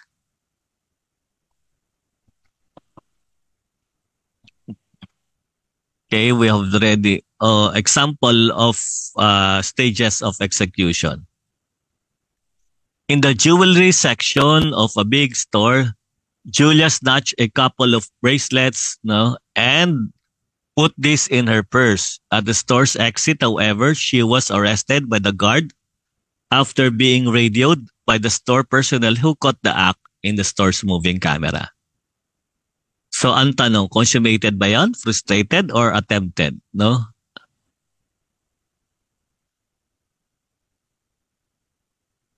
Ang sagot is consummated. Bakit? The taking of the bracelet was already completed, no?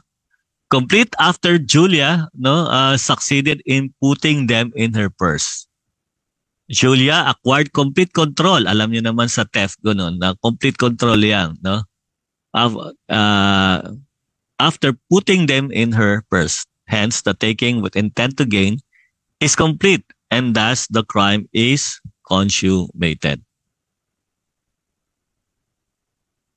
Almost the same ito. Si Sunshine, a beauty's colegiala, a shoplifter, pumunta sa, so alam niyo kung gaano katagal itong bar na problem na to, sa Ever Department Store and proceeded to the women's wear section. So yung sales lady was of the impression that she brought to the fitting room 3 pieces of swimsuits, no? Nung lumabas siya sa fitting room, she returned only 2 pieces to the clothes rack. So talaga yung sales lady naging suspicious and alerted the store detective. So si Sunshine she was stopped by the detective, no? Bago siya makalabas ng store and brought to the office of the store manager. Okay, the detective and the manager searched and found her wearing the 3rd swimsuit under her blouse. Ito parang inulit lang yung bar, di ba? So ganun lang yan. Favorite bar question nito eh. Yung consummated theft. No? At walang frustrated yan. Ha? So the theft was consummated because the taking or asportation was complete. The asportation is complete when the offender acquired exclusive control of the personal property, no, being taken. In this case, when Sunshine wore the swimsuit under her blouse and pants and was on her way out of the store with evident intent to gain, the act of taking constitutes theft and being complete, it is consummated. And it is not necessary that the offender is in a position to dispose of such property.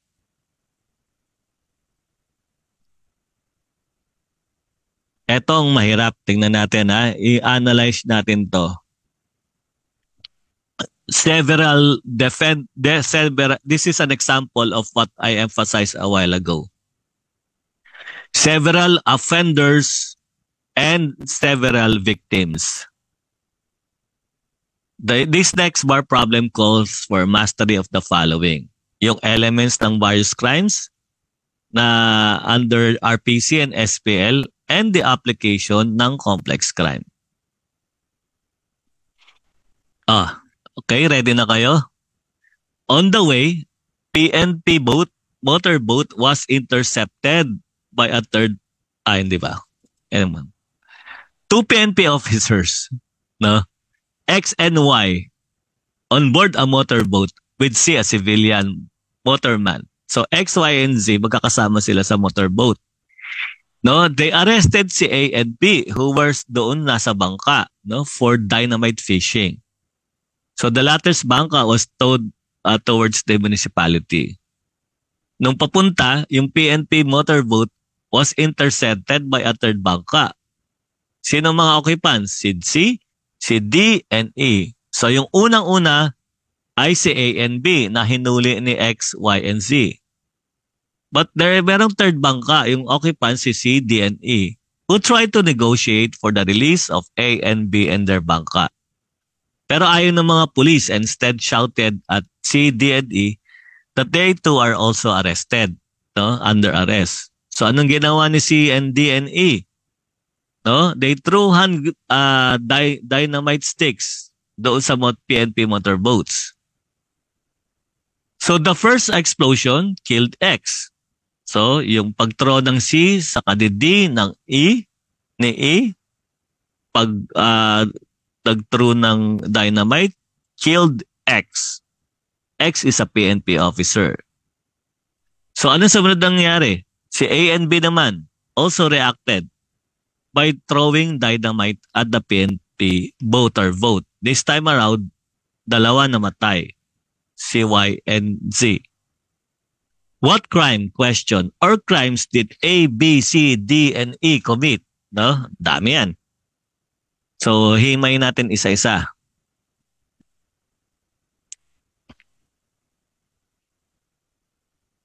Victims, X and Y, PNP officers. Si Z is a civilian who owned the motor boat.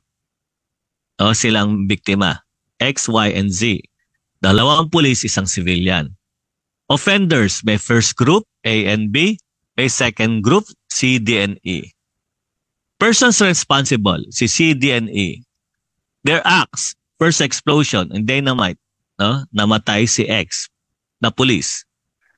Persons responsible sa second group, si A and B. Responsible sila for the second explosion, which killed Y, also PNP, and D, Z, civilian. Okay, suggested answer na tayo. Suggested answer, C and D and E are liable for complex crime of direct assault with murder, qualified by explosion. No? Why? As to the death of X, no? Direct assault, PNP siya, tapos murder, namatay kasi siya, qualified with a qualifying aggravating circumstance of explosion. A and B, liable din sila ng complex crime of direct assault with murder, qualified by explosion. As to the death of Y, because Y is also a PNP officer. No? Si A and B are also liable, dalawa namatay doon sa isang civilian for the death of Z. Murder lang, simple murder. No crime of direct assault, no, can be filed insofar as the death of Z is concerned, he being merely a civilian. Tapos, liable din sila sa violation of PD 534, which is illegal fishing. So, nakita nyo yung example na labo-labo sila dito. No? Fishing with the use of explosive is punishable under said decree. Okay. Elements of a crime. No, sinabi ko kanina. No, check on the elements of a crime. X purchased from Y, the owner of a grocery store, a merchandise.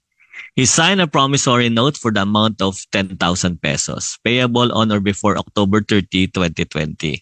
No? On the date ng maturity ng promissory note, X gave Y a check. Pero upon presentment with the bank, the same was dishonored for insufficiency of funds. So, pero ang tanong niya is X liable for estafa? Alam natin kanina ng damage and deceit ay element of estafa. X is not liable for estafa. The check was issued on the date of the maturity of a promissory note for 10,000 pesos. Deceit was not employed in this case. In addition, it was only issued in payment of a pre-existing obligation. And since X did not obtain anything by the issuance of the said check, even if dishonored for insufficiency of funds, estafa is not committed. Culpa. No, example of bar question sa culpa. In the course of a funeral procession, a young mourner who was marching in front of the funeral hearse momentarily stopped to tie her shoelaces, which had become untied. The driver of the hearse, who was driving at 5 miles an hour, was then looking at the stores by the roadside at hindi siya nakita. So he continued to drive.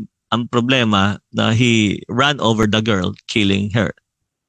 Na yung mga tao shouted and gestured. Tumigil naman siya. Stop. Now question, if you were the parent of the girl victim, what crime would you charge? If you think a crime had been committed and against whom, explain your answer briefly. Suggested answer, only the driver can be charged of reckless imprudence resulting to homicide. No? Negligent siya. His negligent act of not taking any precaution caused the death of the victim. Another, SPL naman. A and his fiancée B were walking in the plaza when they met a group of policemen who had been tipped off that A was in possession of prohibited drugs. So A and B namamasyal, naka-encounter sila ng grupo ng mga policeman. Nung nakita ni A yung policeman, And sensing that they were after him, he handed a sachet containing shabu to his fiancée. At inutusan niya to hide it on her handbag. The policeman saw B placing the sachet in her handbag. So ang tanong, if B were unaware that A was a drug user or pusher, or that what was inside the sachet given to her was shabu, is she nonetheless liable under the Comprehensive Drugs Act? Alam naman natin na good faith is not in defense ng SPL, no?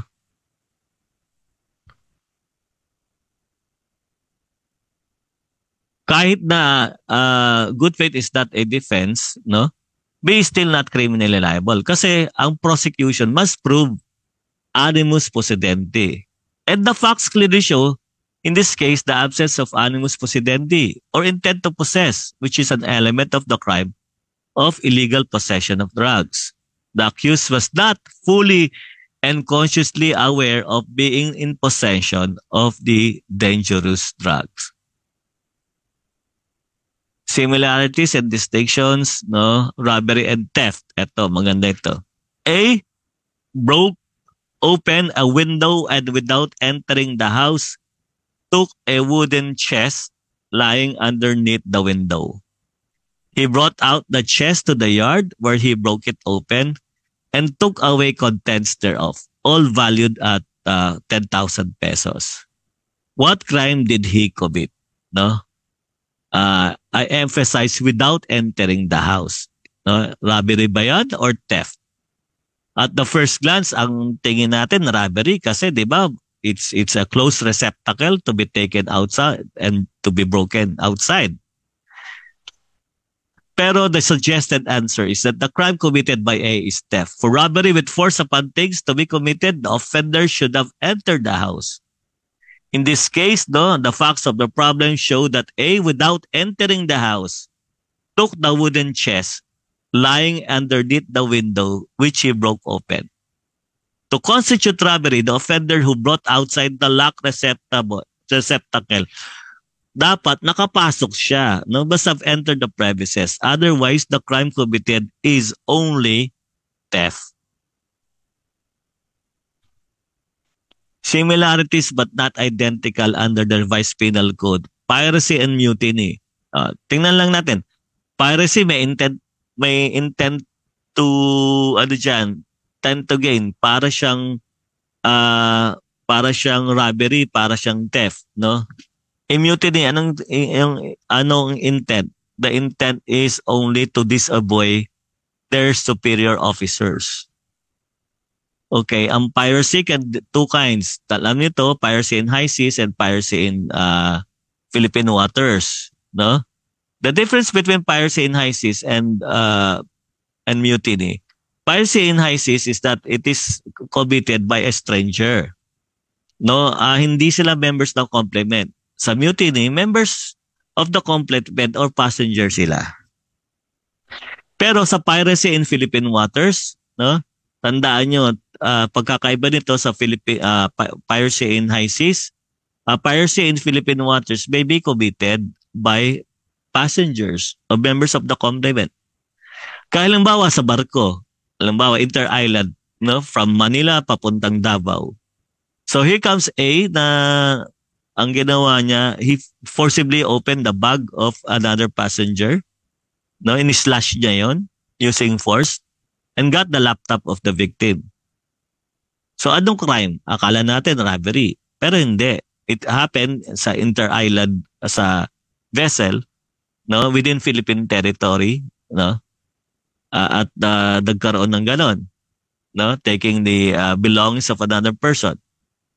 So the crime committed is piracy in Philippine waters, no. In piracy, seizing or attacking the vessel, no, or taking the belongings, the cargo of another person.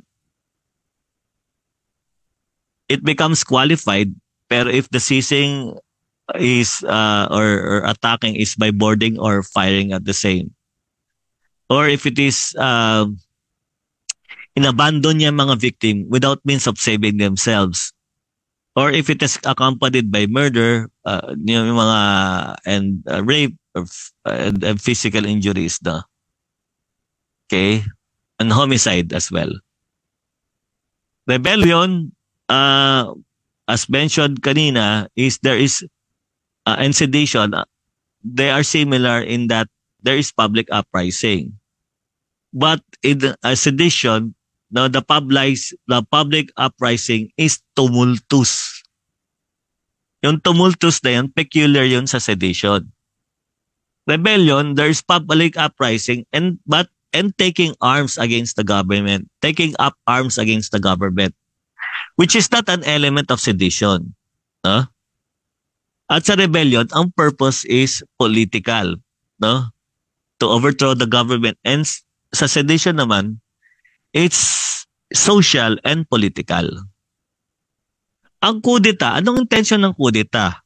Ito ba to overthrow the government? Not necessarily. That is to seize or diminish state power. Again, to seize or diminish state power. Merong swift attack. No, tandaan nyo, pag kudeta, swift attack. Coupled with VITS, VITS. No, violence, intimidation, threat, strategy, or stealth. No? So yun ang elements ng kudeta. Pag sinabing parricide, no, blood relation lang yan, diretso lang yan. The killing of the father, mother, or child, whether legitimate or illegitimate. Pag other ascendants, katulad ng mga grandparents, ay kailangan legitimate yan. Other descendants, other than the children, dapat legitimate yan. No? Mga grandchildren, etc. So yun. Tapos, isa lang ang walang blood relation. No? Isa lang ang walang blood relation, yung spouse. But the spouse, of course, must be a legitimate spouse. So proof of legitimacy is not needed pag father, mother, or child. Pag killing of a spouse, proof of legitimacy and the other persons as well. Infanticide, the killing is of a child less than 3 days old. No? Yun. Regardless kung relative sila or not. Murder and homicide, common element is intent to kill. Labang doon sa murder, merong qualifying aggravating, katulad ng treachery, evident premeditation, use of fire, at outraging or scoffing at the corpse. No? Halimbawa, sa murder, sa treachery, dalawang treachery elements. No, dapat may no opportunity to defend himself, and that it was consciously and deliberately adopted by the offender to ensure its execution. Paano kung may opportunity to defend himself? Tapos, ang ginawa, napatay din ang biktima. Pero pinugutan at tinapon yung ulo sa ilog. So there could be, the first class, akala mo homicide kasi may opportunity din to defend himself naman eh. Pero merong isang qualifying aggravating na sinasabing outraging or scoffing at the corpse. So at this case, the crime actually is murder. So sa treachery, balik tayo. Sabi natin, opportunity to defend himself. May mga Supreme Court decision na initial reaction, no, na itulak niya yung offender, still will be considered as no opportunity to defend himself. Sa diba na itulak niya, may opportunity to defend himself. Not necessarily. Pagka daw yun brought out ng reflexes. So ito ang magic word. Pag brought about by his reflexes, no opportunity to defend himself pa rin yan. Kasi ang pinaka-essence yan ay ganito. Whether he had his inkling that his life is in danger. Kung wala namang inkling that his life is in danger, then it will fall into treachery. Okay? Pag murder and homicide, no, dapat you have to prove intent to kill. But if the victim died, then intent to kill is presumed. So walang physical injuries siya. Pag namatay yan, intent to kill is presumed. I-prove mo otherwise. No? Anong pagkakaiba ng robbery, theft, estafa? Robbery and theft, unlawful taking of personal property belonging to another using violence and intimidation against person. Pag robbery and force upon things, robbery by force upon things. Sa theft, okay, remove niya yung force na yun, violence, intimidation, tanggalin mo yun. Tanggalin mo rin ang force upon things. The crime is theft. Although there are so many ways to commit theft as well. Finder's keeper, nakapulot ka ng cellphone. Ay, salamat sa Diyos, nabigyan niya ako ng cellphone.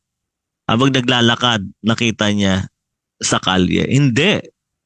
What the crime that you committed is the crime of theft. Ang obligasyon mo, ibalik mo yan sa may-ari o kaya isurrender mo sa police. No? Now, ang theft and estafa, anong pagkakaiba nito? Physical possession over juridical possession. No?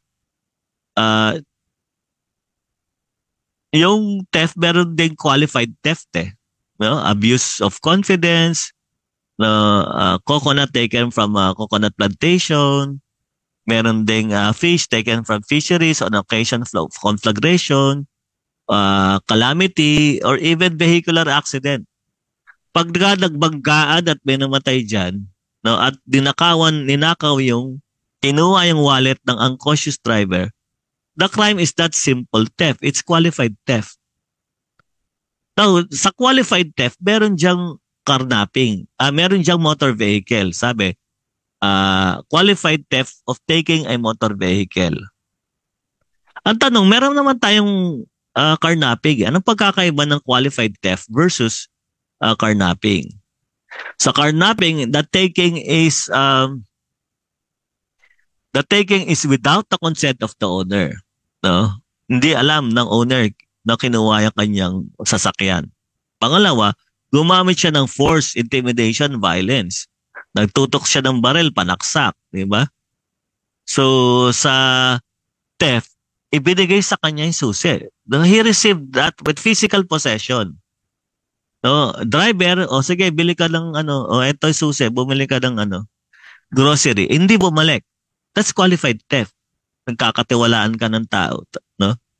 And you have physical possession. Yung possession mo ay temporary.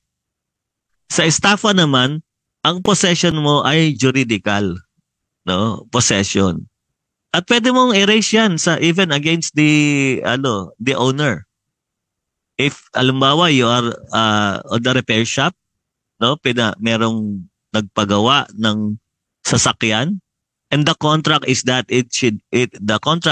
it will be with the repair shop for 5 days to be repaired. Now, the owner cannot take it within the second and third because the repair shop, the manager, the staff has juridical possession over the same. Now, if that 5-day period lapsed, then and still it was not returned, then the crime committed is already estafa. Okay? We discussed already estafa versus malversation a while ago. What about adultery and concubinage? Adultery is just a sexual intercourse committed by a woman with a man other than her husband. So each sexual intercourse is adultery. Can a man be liable for adultery? Yes, if he has knowledge that that woman is actually married. Concubinage, unlike adultery and concubinage, it doesn't follow that just because there's sexual intercourse by a man with a woman other than his wife is concubinage. No.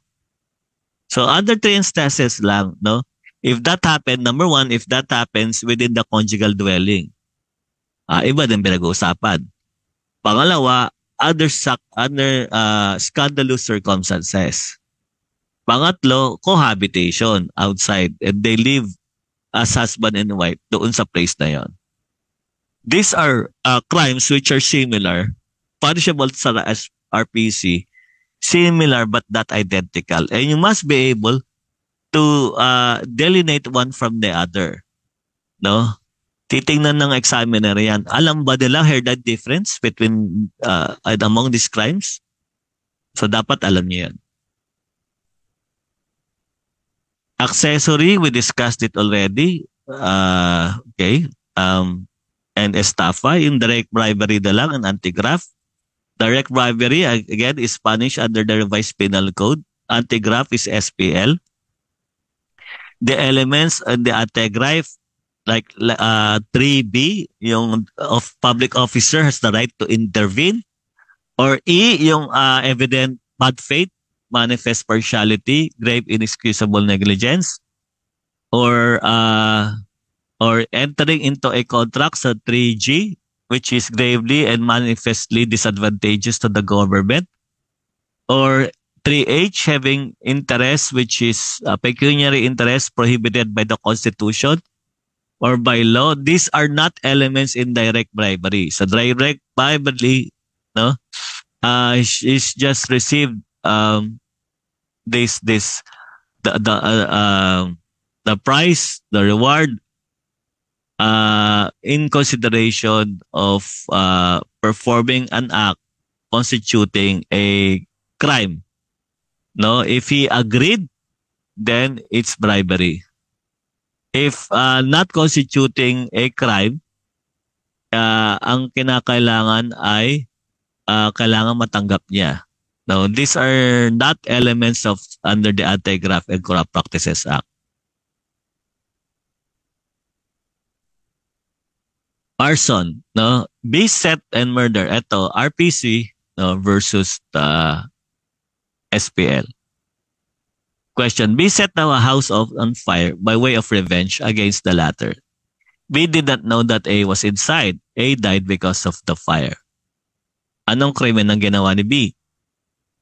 And suppose B knew na si A ay nandoon sa loob, yet still set the house on fire.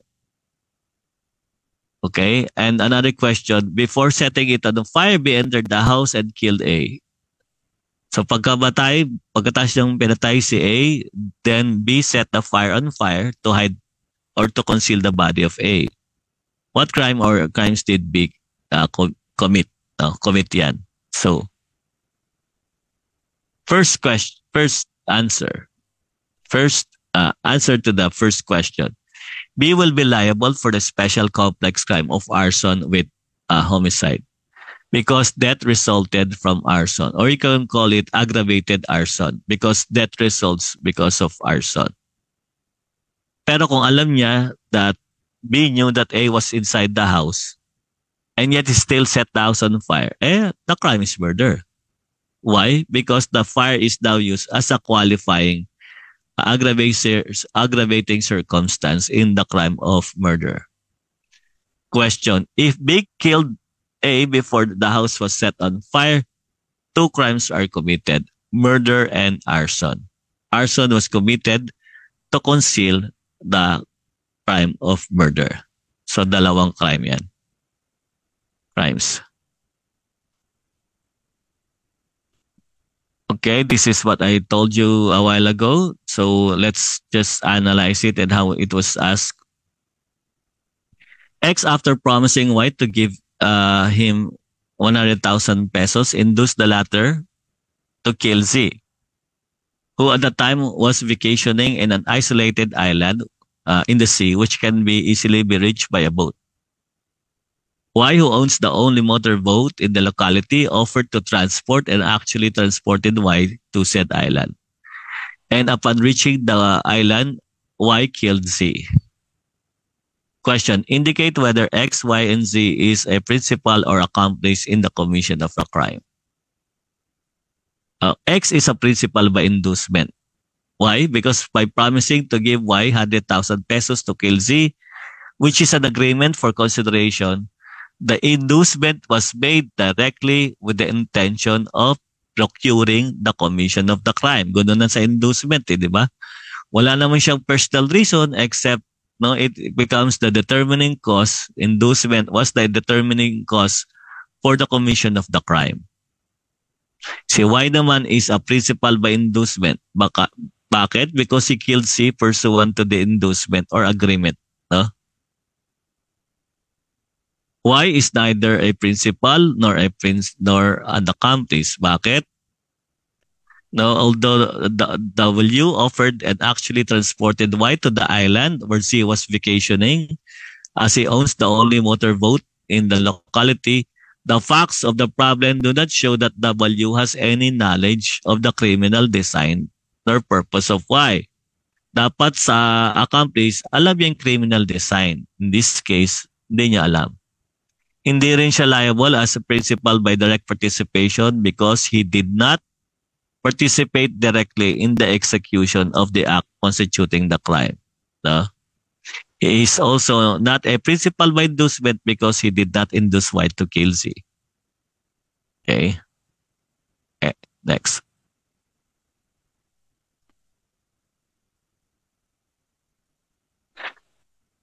Y is not an accomplice because he has also no knowledge of the criminal design of Y, the principal, by direct participation.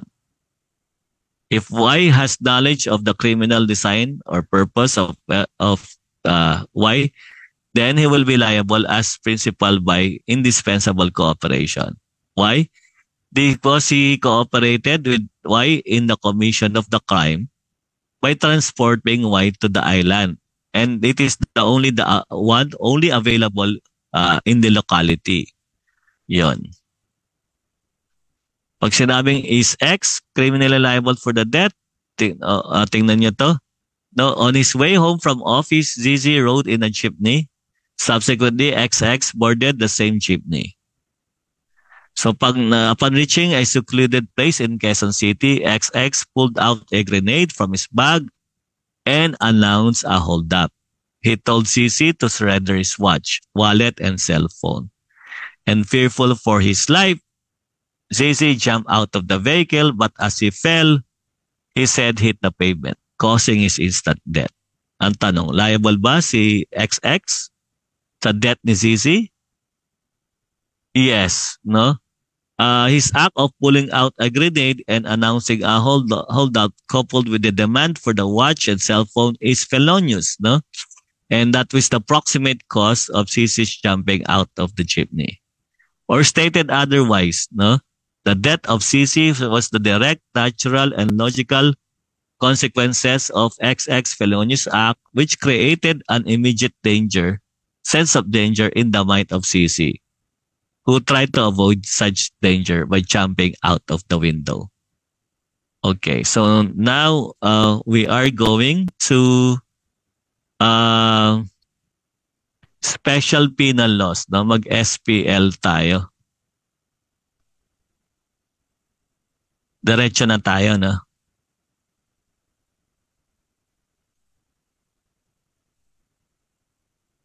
Okay, the indeterminate sentence law.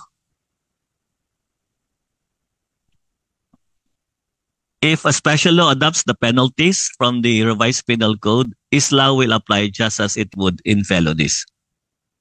So magiging RPC na siya, no? 7610, although is a special law, adopted the penalties defined in RPC. Now, alam natin na yung imposition of the indeterminate sentence is mandatory in all criminal cases.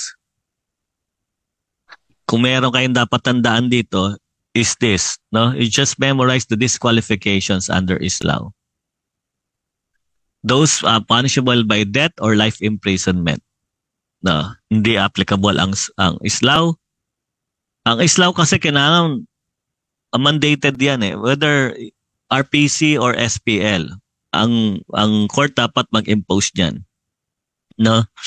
Ang pagkakaiba nito sa probation, ang probation hindi siya the convict need not go to jail.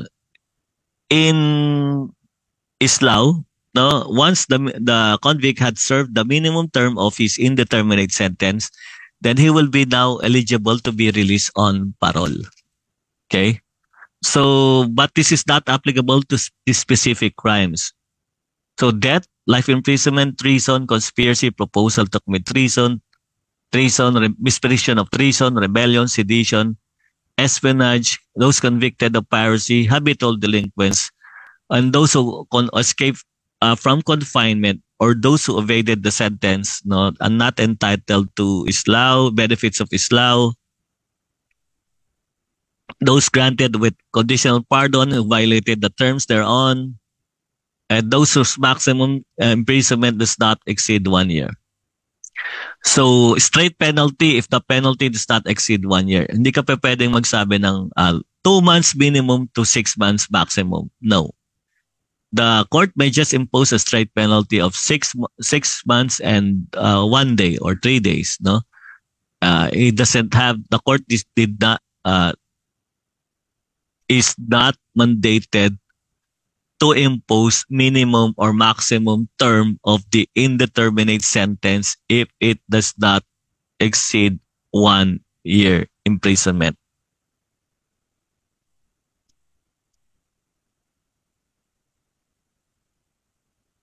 Okay, it does not apply to disteria because it does not involve imprisonment. Ito lang ang pataas niyan, no? SPL shall not exceed the maximum fixed by law. Minimum is shall not exceed the minimum fixed by law. RPC, how do you get a maximum term? Apply the rule of offsetting. Minimum term is 1 year, 1 degree lower than that imposed by the code, and the period of which is upon the discretion of the court. Hindi applicable ang rule of offsetting sa crimes punished under special penal law. No? So just remember that. No? The presence of any generic aggravating and ordinary mitigating will not affect the proper imposition of the penalty.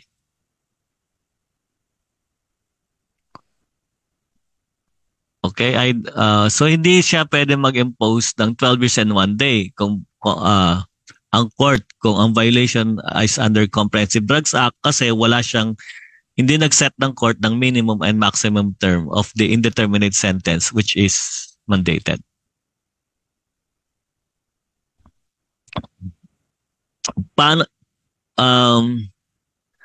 Pagka ang penalty is single indivisible, like reclusion perpetua, you do not appreciate the presence of any ordinary mitigating or generic aggravating.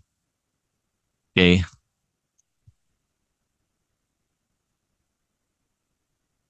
Let me just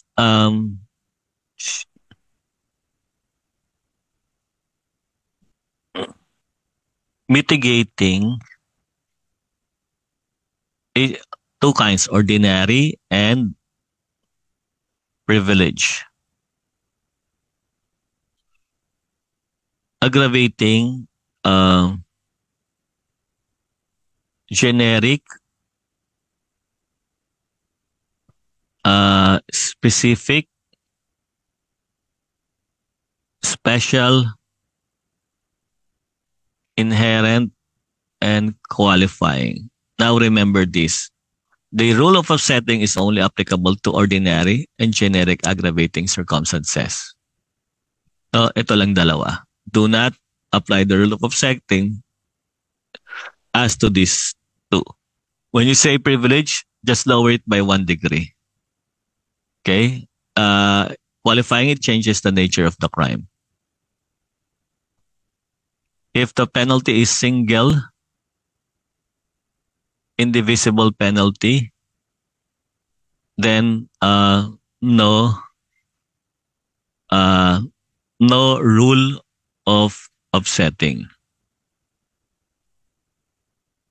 Walang rule of offsetting yan. So kung merong ordinary mitigating as generic aggravating, do not consider that. Pag two indivisible penalty, halimbawa reclusion perpetua to death, Ang pipiliin mo lang the higher penalty and the lower penalty. So kung merong mitigating, zero mitigating, zero aggravating, only the lower penalty, the lesser penalty. One mitigating, zero aggravating, the lesser penalty, which is reclusion perpetua. Zero mitigating, one aggravating, the higher penalty. And then the rule of offsetting. If this is a divisible penalty, it has minimum, medium, and maximum periods, then mitigating, aggravating, zero mitigating, zero aggravating, medium, one mitigating, zero aggravating, minimum, zero mitigating, one aggravating, maximum, two or more mitigating, zero aggravating, 1 degree lower. Tandaan niya na, two or more mitigating, zero aggravating, then it's 1 degree lower. But this is not a privilege mitigating. Okay? So then you apply the rule of offsetting. Now this rule is important to obtain the maximum term of the indeterminate sentence to crimes punished under the RPC. Pero we will not go into details as to computation. Hindi naman sinabi doon sa inyong bar syllabus.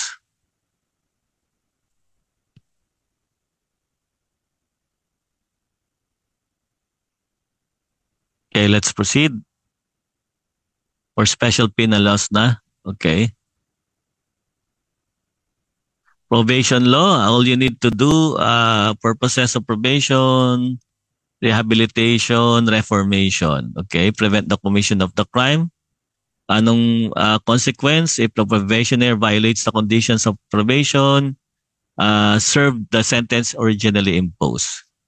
Sa islaw, pagka may violation ng islaw, ng parole, then he will serve the maximum term of his indeterminate sentence. So probation, serve niya yung sentence originally imposed. Disqualified sa probation, hanggang 6 years lang yan. Pagka more than 6 years, more than prison correctional, that means to say disqualified siya. So convicted of any crime against national security. Rebellion is a crime against public order. So pwede siya mag-avail ng probation kung hindi nag-exceed ang imprisonment of more than 6 years. Or those who are previously convicted by final judgment of an offense punished by imprisonment of more than 6 months and 1 day or a fine of 1,000. Okay? Those who perfected an appeal from the judgment of conviction. O siya na-convict ng drug trafficking or pushing or selling. Pero pagka drug use, pwede siyang mag-probation. Pag possession, pwede siya rin mag-probation. Ang nilang pwede yung drug trafficking. If the convict had already perfected an appeal, an application for probation cannot be granted. No application for probation shall be entertained or granted if the defendant is perfected appeal from the judgment of conviction. Yon. By perfecting an appeal, petitioners relinquish the alternative remedy of probation. The filing of the application for probation shall be deemed a waiver of the right to appeal. Okay. Probation may be granted whether this sentence impose a term of imprisonment or a fine only. Yan. So mutually exclusive remedy siya. So effect ng probation, conviction becomes final when the accused applies for probation. Okay, I don't have to explain. Pero people Colinares, nagkamali ang RTC, inimpose sa kanya frustrated homicide, more than 6 years. Ang inimpose ng RTC, inakyat sa Supreme Court modified the decision to attempted homicide and the penalty imposed is 2 years. 4 months. So what he did is to apply for probation, but this was opposed because sabi niya, you have a previous appeal. Supreme Court said no, he can still avail of probation because it was really the fault of the RTC, no? And that doctrine in Colinares is now found in the provision of probation law. No application, Section 4, no application for probation shall be entertained or granted if the defendant has perfected the appeal from the judgment of conviction. And provided that when a judgment of conviction imposing a non-probationable penalty is appealed or reviewed, and such judgment is modified through the imposition of a probationable penalty, defendant shall be allowed to apply for probation based on the modified decision before such decision becomes final. Okay. So let's go to the Anti-Graft and Corrupt Practices Act, who may be liable. Public officers na nag-induce or cause the public official to commit the offense, or private persons found acting in conspiracy with the public officers. Pag 3B, tandaan nyo lang sa 3B, yung public officer in an official capacity under the law has the right to intervene. Pag wala siyang right to intervene in an official capacity, not liable under 3B. Okay? 3E, tandaan nyo lang, pag 3E, evident bad faith,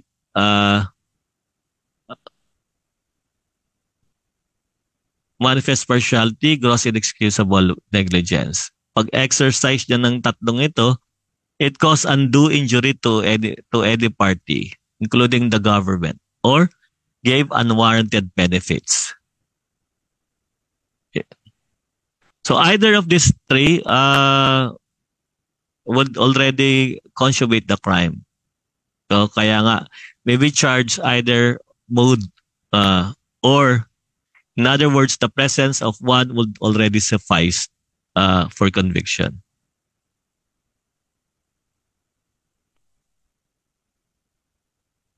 Okay, let's go to other mode 3G.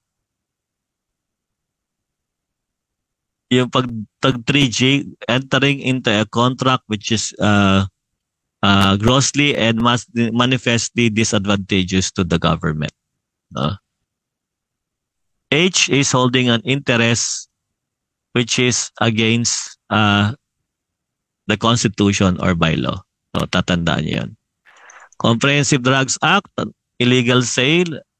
Tandaan niyo lang ang elements ng illegal sale. No, illegal sale, proof that a transaction or sale took place. And presentation in court of corpus delicti.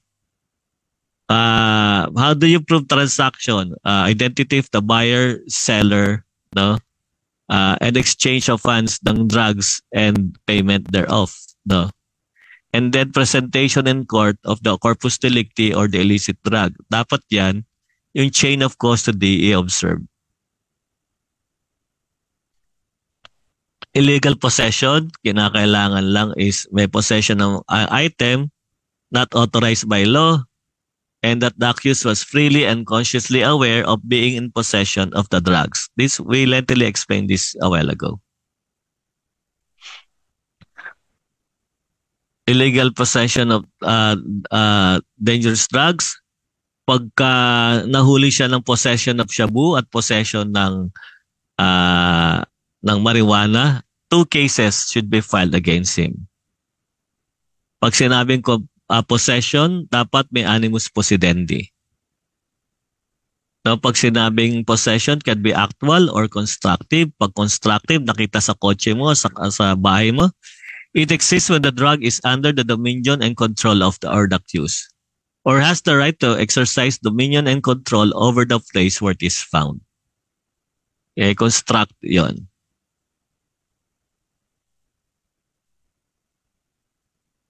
If a person is found to be positive for the use of marijuana and then at the same time possesses shabu, no, nagpossess siya ng shabu, how many cases should be filed? Only one. No, possession of shabu, the use of marijuana will be absorbed because the Section 15 provides that it excludes penalties for the use of dangerous drugs when the person tested is also found in possession of such quantity of dangerous drugs. Chain of custody, tatandaan nyo lang dito is that may mga link, no? Kailangan lang sa simula ay merong sa simula, no, from the suspect, no, nakuha yung drugs and magkakaroon silang photographing inventory. It should be in the presence of an elected official, representative now of the National Prosecution Office or the media. Hindi ENDA or the media na, no? Tandaan nyo lang yon. So, strict compliance. Pagkatapos nun sa suspect, kinakailangan seizure, marking, photographing, as I've said, no, with the presence of these people required, turn over of the illegal drugs to the apprehending officer, from the apprehending officer to the investigating officer, from the investigating officers to the forensic or lab exam, from the forensic to the court. Make sure, no, the court is satisfied that the drugs taken from the suspect is also the same as that. They're also the same as presented in court. Tatandaan nyo yung PAI, no, that preservation of the integrity and evidentiary value of the items seized. No?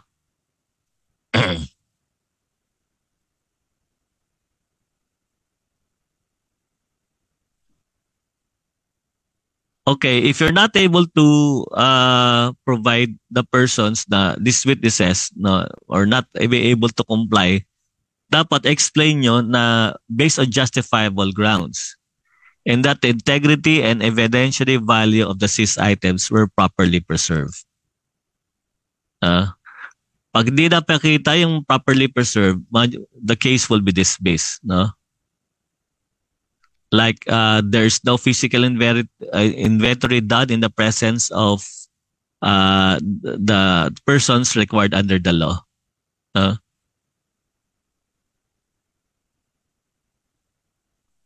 Proof of ownership of the dangerous drug is immaterial. What is important is that transportation is that the act of transporting as well as the identity and integrity of the seized items. So again, a person convicted of either drug trafficking or pushing cannot avail of the benefits of probation. Now, it is important if a positive finding for the use of dangerous drug is found in the commission of the crime, it shall constitute as a qualifying aggravating circumstance in the commission of the crime. Okay. Violence against women and children, sinabi na natin kanina yan. But the victim here should be the wife, former wife, or against a woman with whom the person has or had a sexual or dating relationship, or with whom he has a common child, or against her child, whether legitimate or illegitimate. So these are the types of violence: physical, sexual, psychological, economic abuse. This is deemed to be a transitory or continuing crime according to Supreme Court decisions. For as long as you're suffering, where you experience that, then you can file it in any of the city or municipality. Thus, a person charged with a continuing or transitory crime may be validly tried in any municipality or territory where the offense was in part committed. No? You cannot issue a TPO, temporary protection order, in favor of a man against his wife kasi wala pa tayong violence against men and children. We discussed this lengthily, battered women syndrome. You just memorize section 26 of RA 9262. states that victim survivors who are found by the courts to be suffering from a battered women syndrome do not incur any criminal and civil liability, notwithstanding the absence of any of the elements of this justifying circumstance of self-defense under the revised penal code. I emphasized that a while ago. Okay, we discussed already this tension building, etc. So we go on to the next point already. Abuses may be committed through conspiracy. No?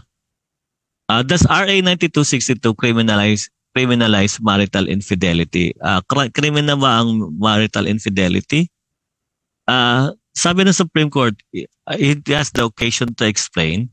Now, what RA 9262 criminalizes is not the marital infidelity per se, but the psychological violence or suffering causing mental or emotional suffering on the wife.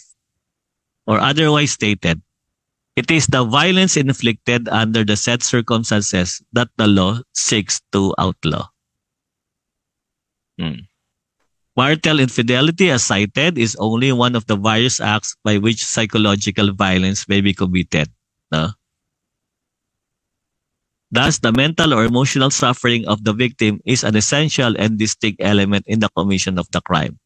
So, kung may marital infidelity at wala namang emotional suffering, then walang liability. Kailangan merong mental, emotional, psychological suffering brought about by this marital infidelity. Is coercive control a form of psychological abuse? Sabi ng Supreme Court, yes. Refers to act, psychological violence, no?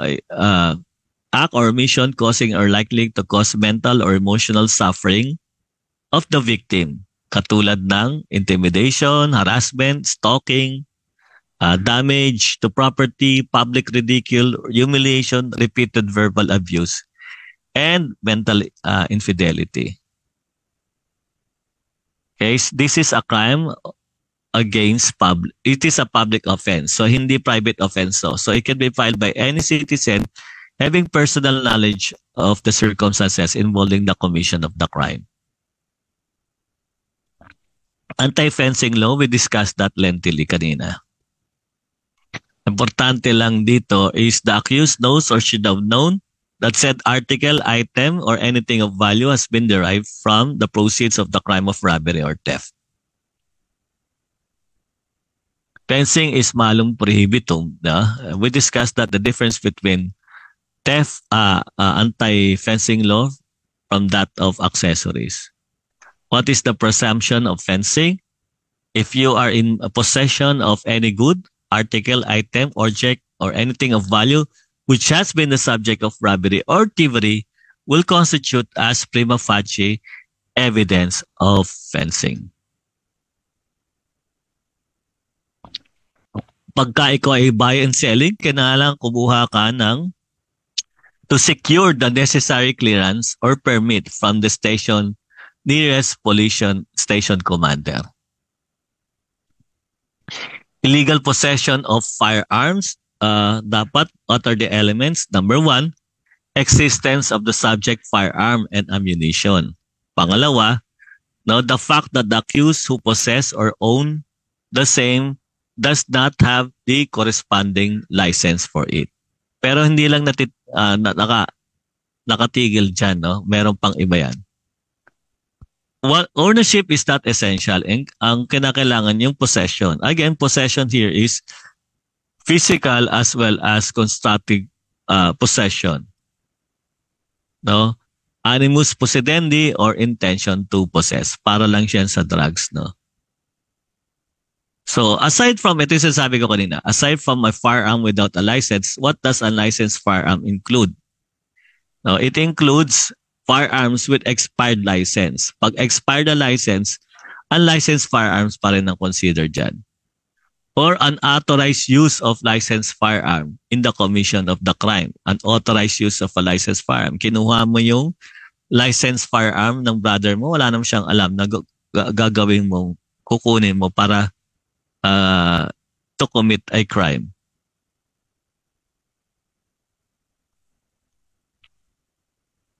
So unlicensed firearm, just remember, no longer simply means a firearm without license issued by lawful authority. It includes firearm with expired license and unauthorized use of licensed firearm in the commission of the crime. It is settled that the lack or absence of a license is an essential ingredient of the crime of illegal possession of firearms. Okay. Loose firearm. You have to remember this. So loose firearm, use of loose firearm, the commission of a crime. The use of loose firearm, when inherent in the commission of a crime, punishable under either the RPC or SPL, shall be considered as an aggravating circumstance. Tandaan nyo, the use of a loose firearm when inherent in the commission of the crime shall be considered as an aggravating circumstance. Child abuse law. When you say child is less than 18 years of age, so 3B, ito yun, psychological, physical abuses, neglect, cruelty, sexual abuse, emotional maltreatment, or any deeds or words which debases, degrades, or demeans the intrinsic worth and dignity of a child as a human being.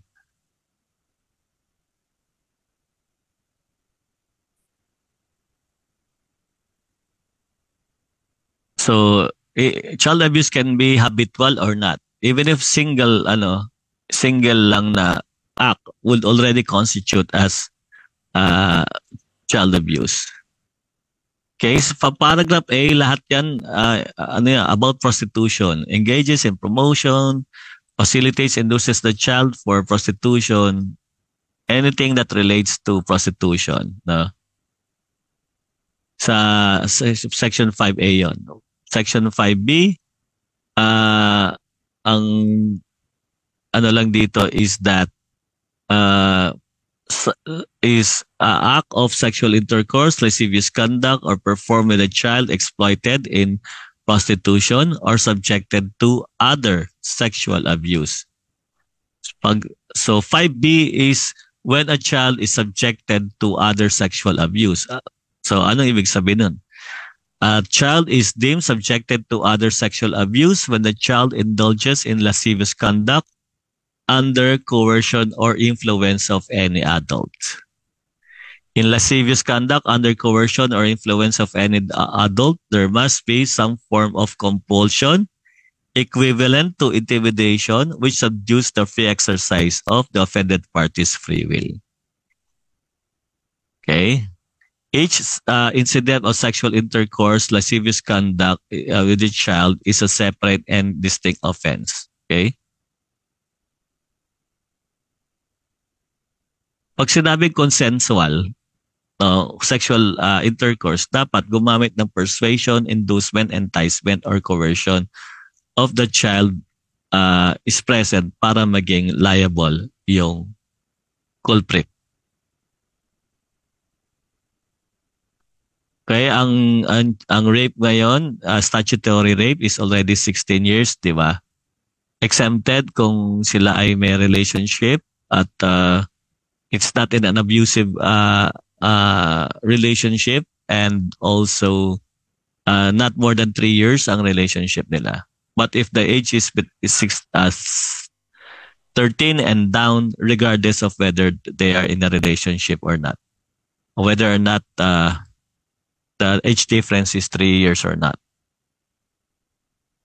Can rape instead be complex with violation of Section 7610, RA 7610? Hindi, kasi 7610 is a special penal law. Okay. Anti-Torture Act, who are persons liable, ito, meron siyang principal, accomplices, and accessories. Question, can torture as a crime absorb or be absorbed by any other crime? No, should be treated as independent crime under the law. Okay? Juvenile Justice and Welfare Act, importante lang dyan ay age of the child, which I discussed already a while ago sa inyo. So automatic suspension of a minor, yes, even beyond, even kung at the time of the conviction, he was of age, if he's 18, 19, 20, 21, he's entitled to automatic suspension. But if his age is beyond 21 at that time where he was already convicted, he is not entitled to automatic suspension of sentence. But he can already be referred to an agricultural camp. Agricultural camp na lang siya.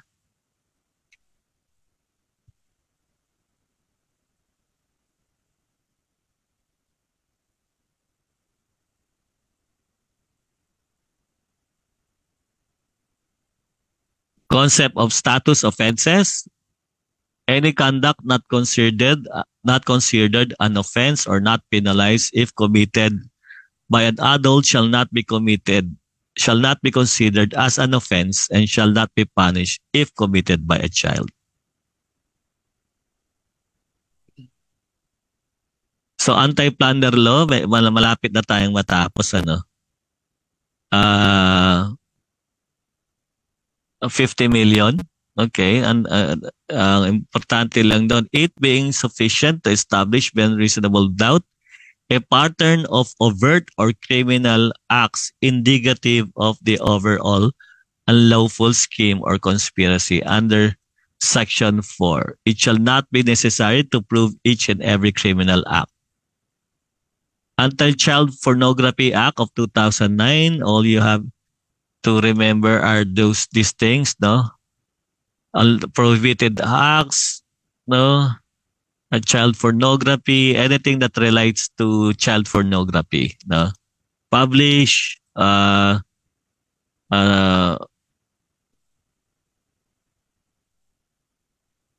distributors, theaters, with involving child pornography, for a parent or legal guardian having custody, and they knowingly permit a child to engage in therein, luring or grooming of a child, so into child pornography, no, will be liable under this law. So pagka ito, where there was a bar question which allowed children to be videotaped while simulating explicit activities, what is his criminal liability? That will be under this law. Anti-death penalty, the imposition of penalty, death penalty is prohibited. No? The penalty of reclusion perpetua, the following shall be imposed in lieu of the death penalty. Reclusion perpetua, when the law violated, makes use of the nomenclature of penalties under the RPC. Life imprisonment if it is an SPL. Okay. Anti-piracy and anti-highway robbery. What circumstances qualify? The same. In piracy, we discussed this kanina. No, if accompanied by rape, murder, homicide, no, and the others. Highway robbery, physical injuries or other crimes are committed during or on the occasion of the commission of robbery or brigandage. If kidnapping for ransom, murder, homicide, or rape is committed as a result of the occasion thereof. Okay. Don't have.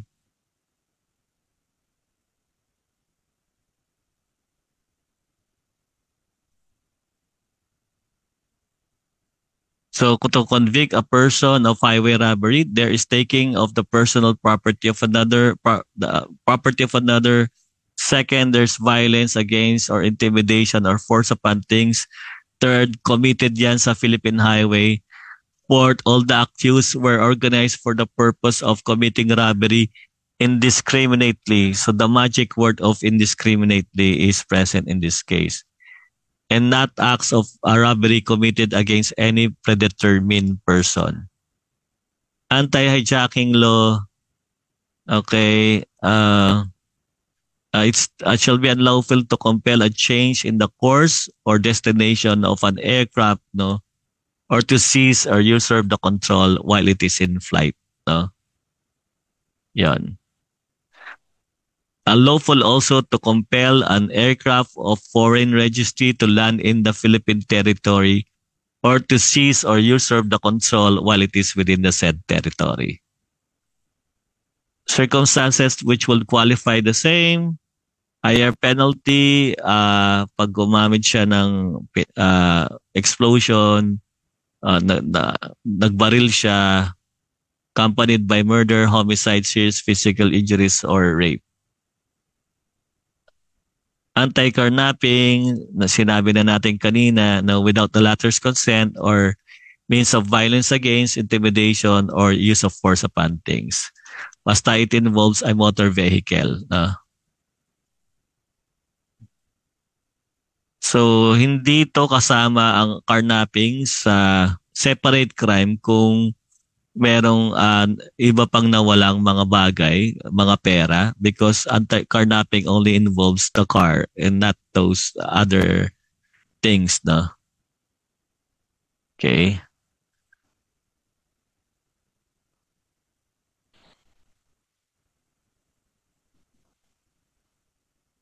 The new Anti-Carnapping Act, it only increases the penalty, no? Okay. Next would be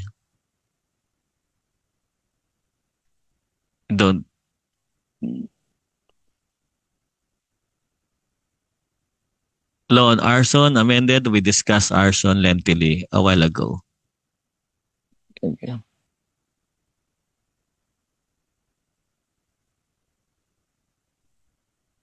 Okay, and we also already discussed the same. Okay, sige. Let me just remind, ito na lang, no? Last na lang, no? Pagka yung tao ay nag-underwent ng preventive imprisonment, detention prisoner siya, and he served already equal to or more than the possible maximum imprisonment of the offense charge, dapat i-release na siya immediately. Tapos 36, pardon. A pardon shall not work the restoration of the right to hold public office or the right to suffrage. Kailangan ay expressly restored siya by the terms of the pardon.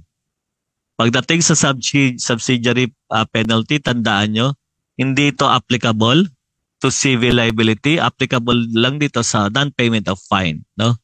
Applicable when the penalty is fine, and it is applicable when it is expressly stated in the sentence, no? And 1 day for each equivalent to the highest minimum wage rate, no?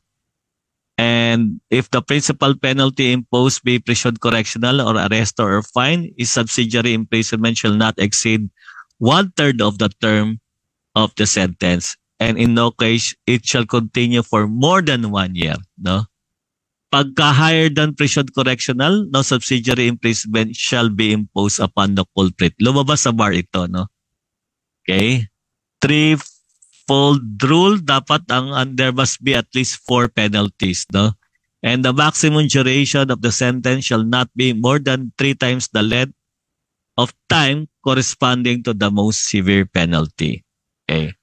Total extinction of the criminal liability by the death of the convict as to personal penalties, as to pecuniary penalties, maraming lumalabas dito, it's extinguished only when the death of the offender occurs before final judgment. It is a settled principle in criminal law that the death of the convict, whether before or after final judgment, extinguishes, no, criminal liability. Pero pag ang iniusapan ay pecuniary liabilities, civil liability is extinguished only when death occurs before final judgment. So, if the offender dies after final judgment, ang pecuniary penalties niya are not extinguished. Remember that. Remember also that this amnesty, no? From that of amnesty looks backward and abolishes and it puts into oblivion the offense itself, no?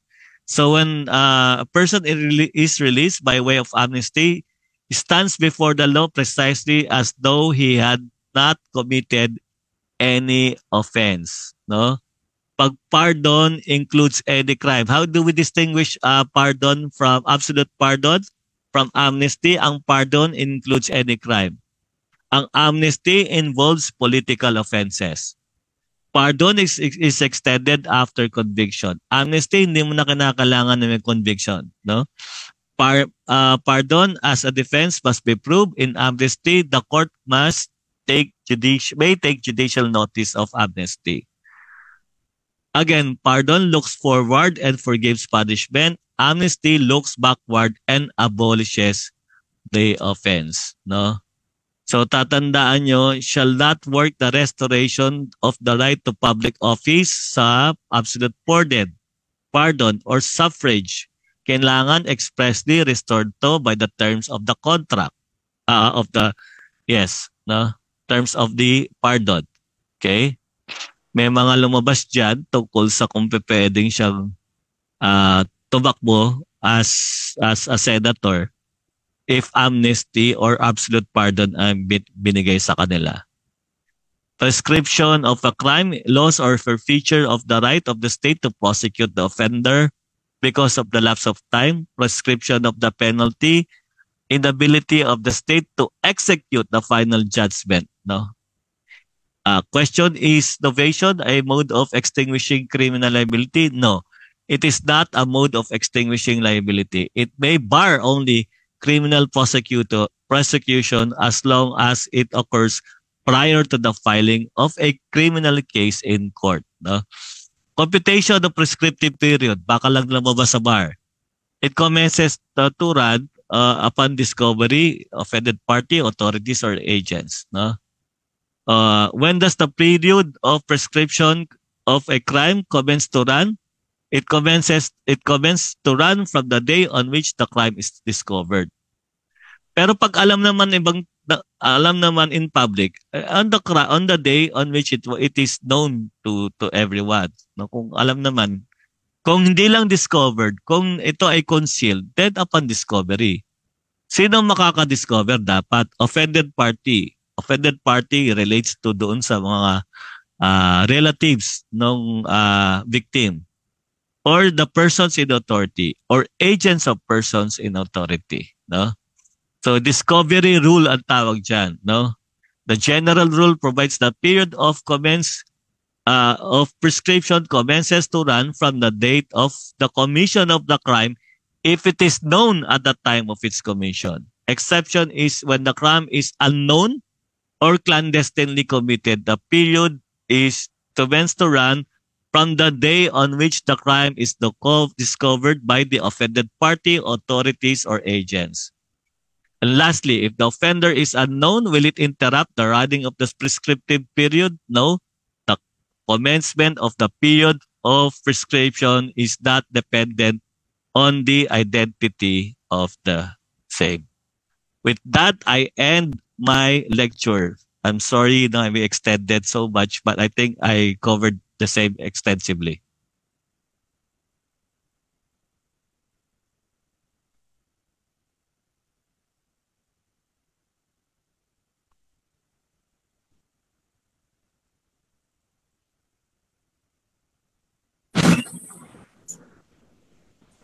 Any question? All right.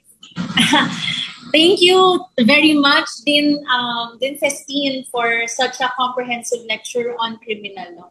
Again, we want to extend our heartfelt appreciation to you, Dean, because wow, for 3 hours, you have been refreshing and reviewing us with the most important legal concepts and jurisprudence in criminal law. So now we would like to open the floor for our audience, especially to our law students and barristers, in the Facebook Live for our Q&A portion. So you can use our FB Live comment section to input your questions so we can ask them directly to Dean Festin. And actually, Dean, meron na nga po tayo buwan naman for the question. It's from Belinda Magante. Ang question niya po is, regarding po sa admissibility ng drug by bust, none was mentioned regarding the mandatory body cam of police personnel. Sufficient na din po ba ang chain of command to convict the accused? Wala sa batas pa natin yung body cam eh. So we'll just follow strictly kung anong nakalagay sa batas, no?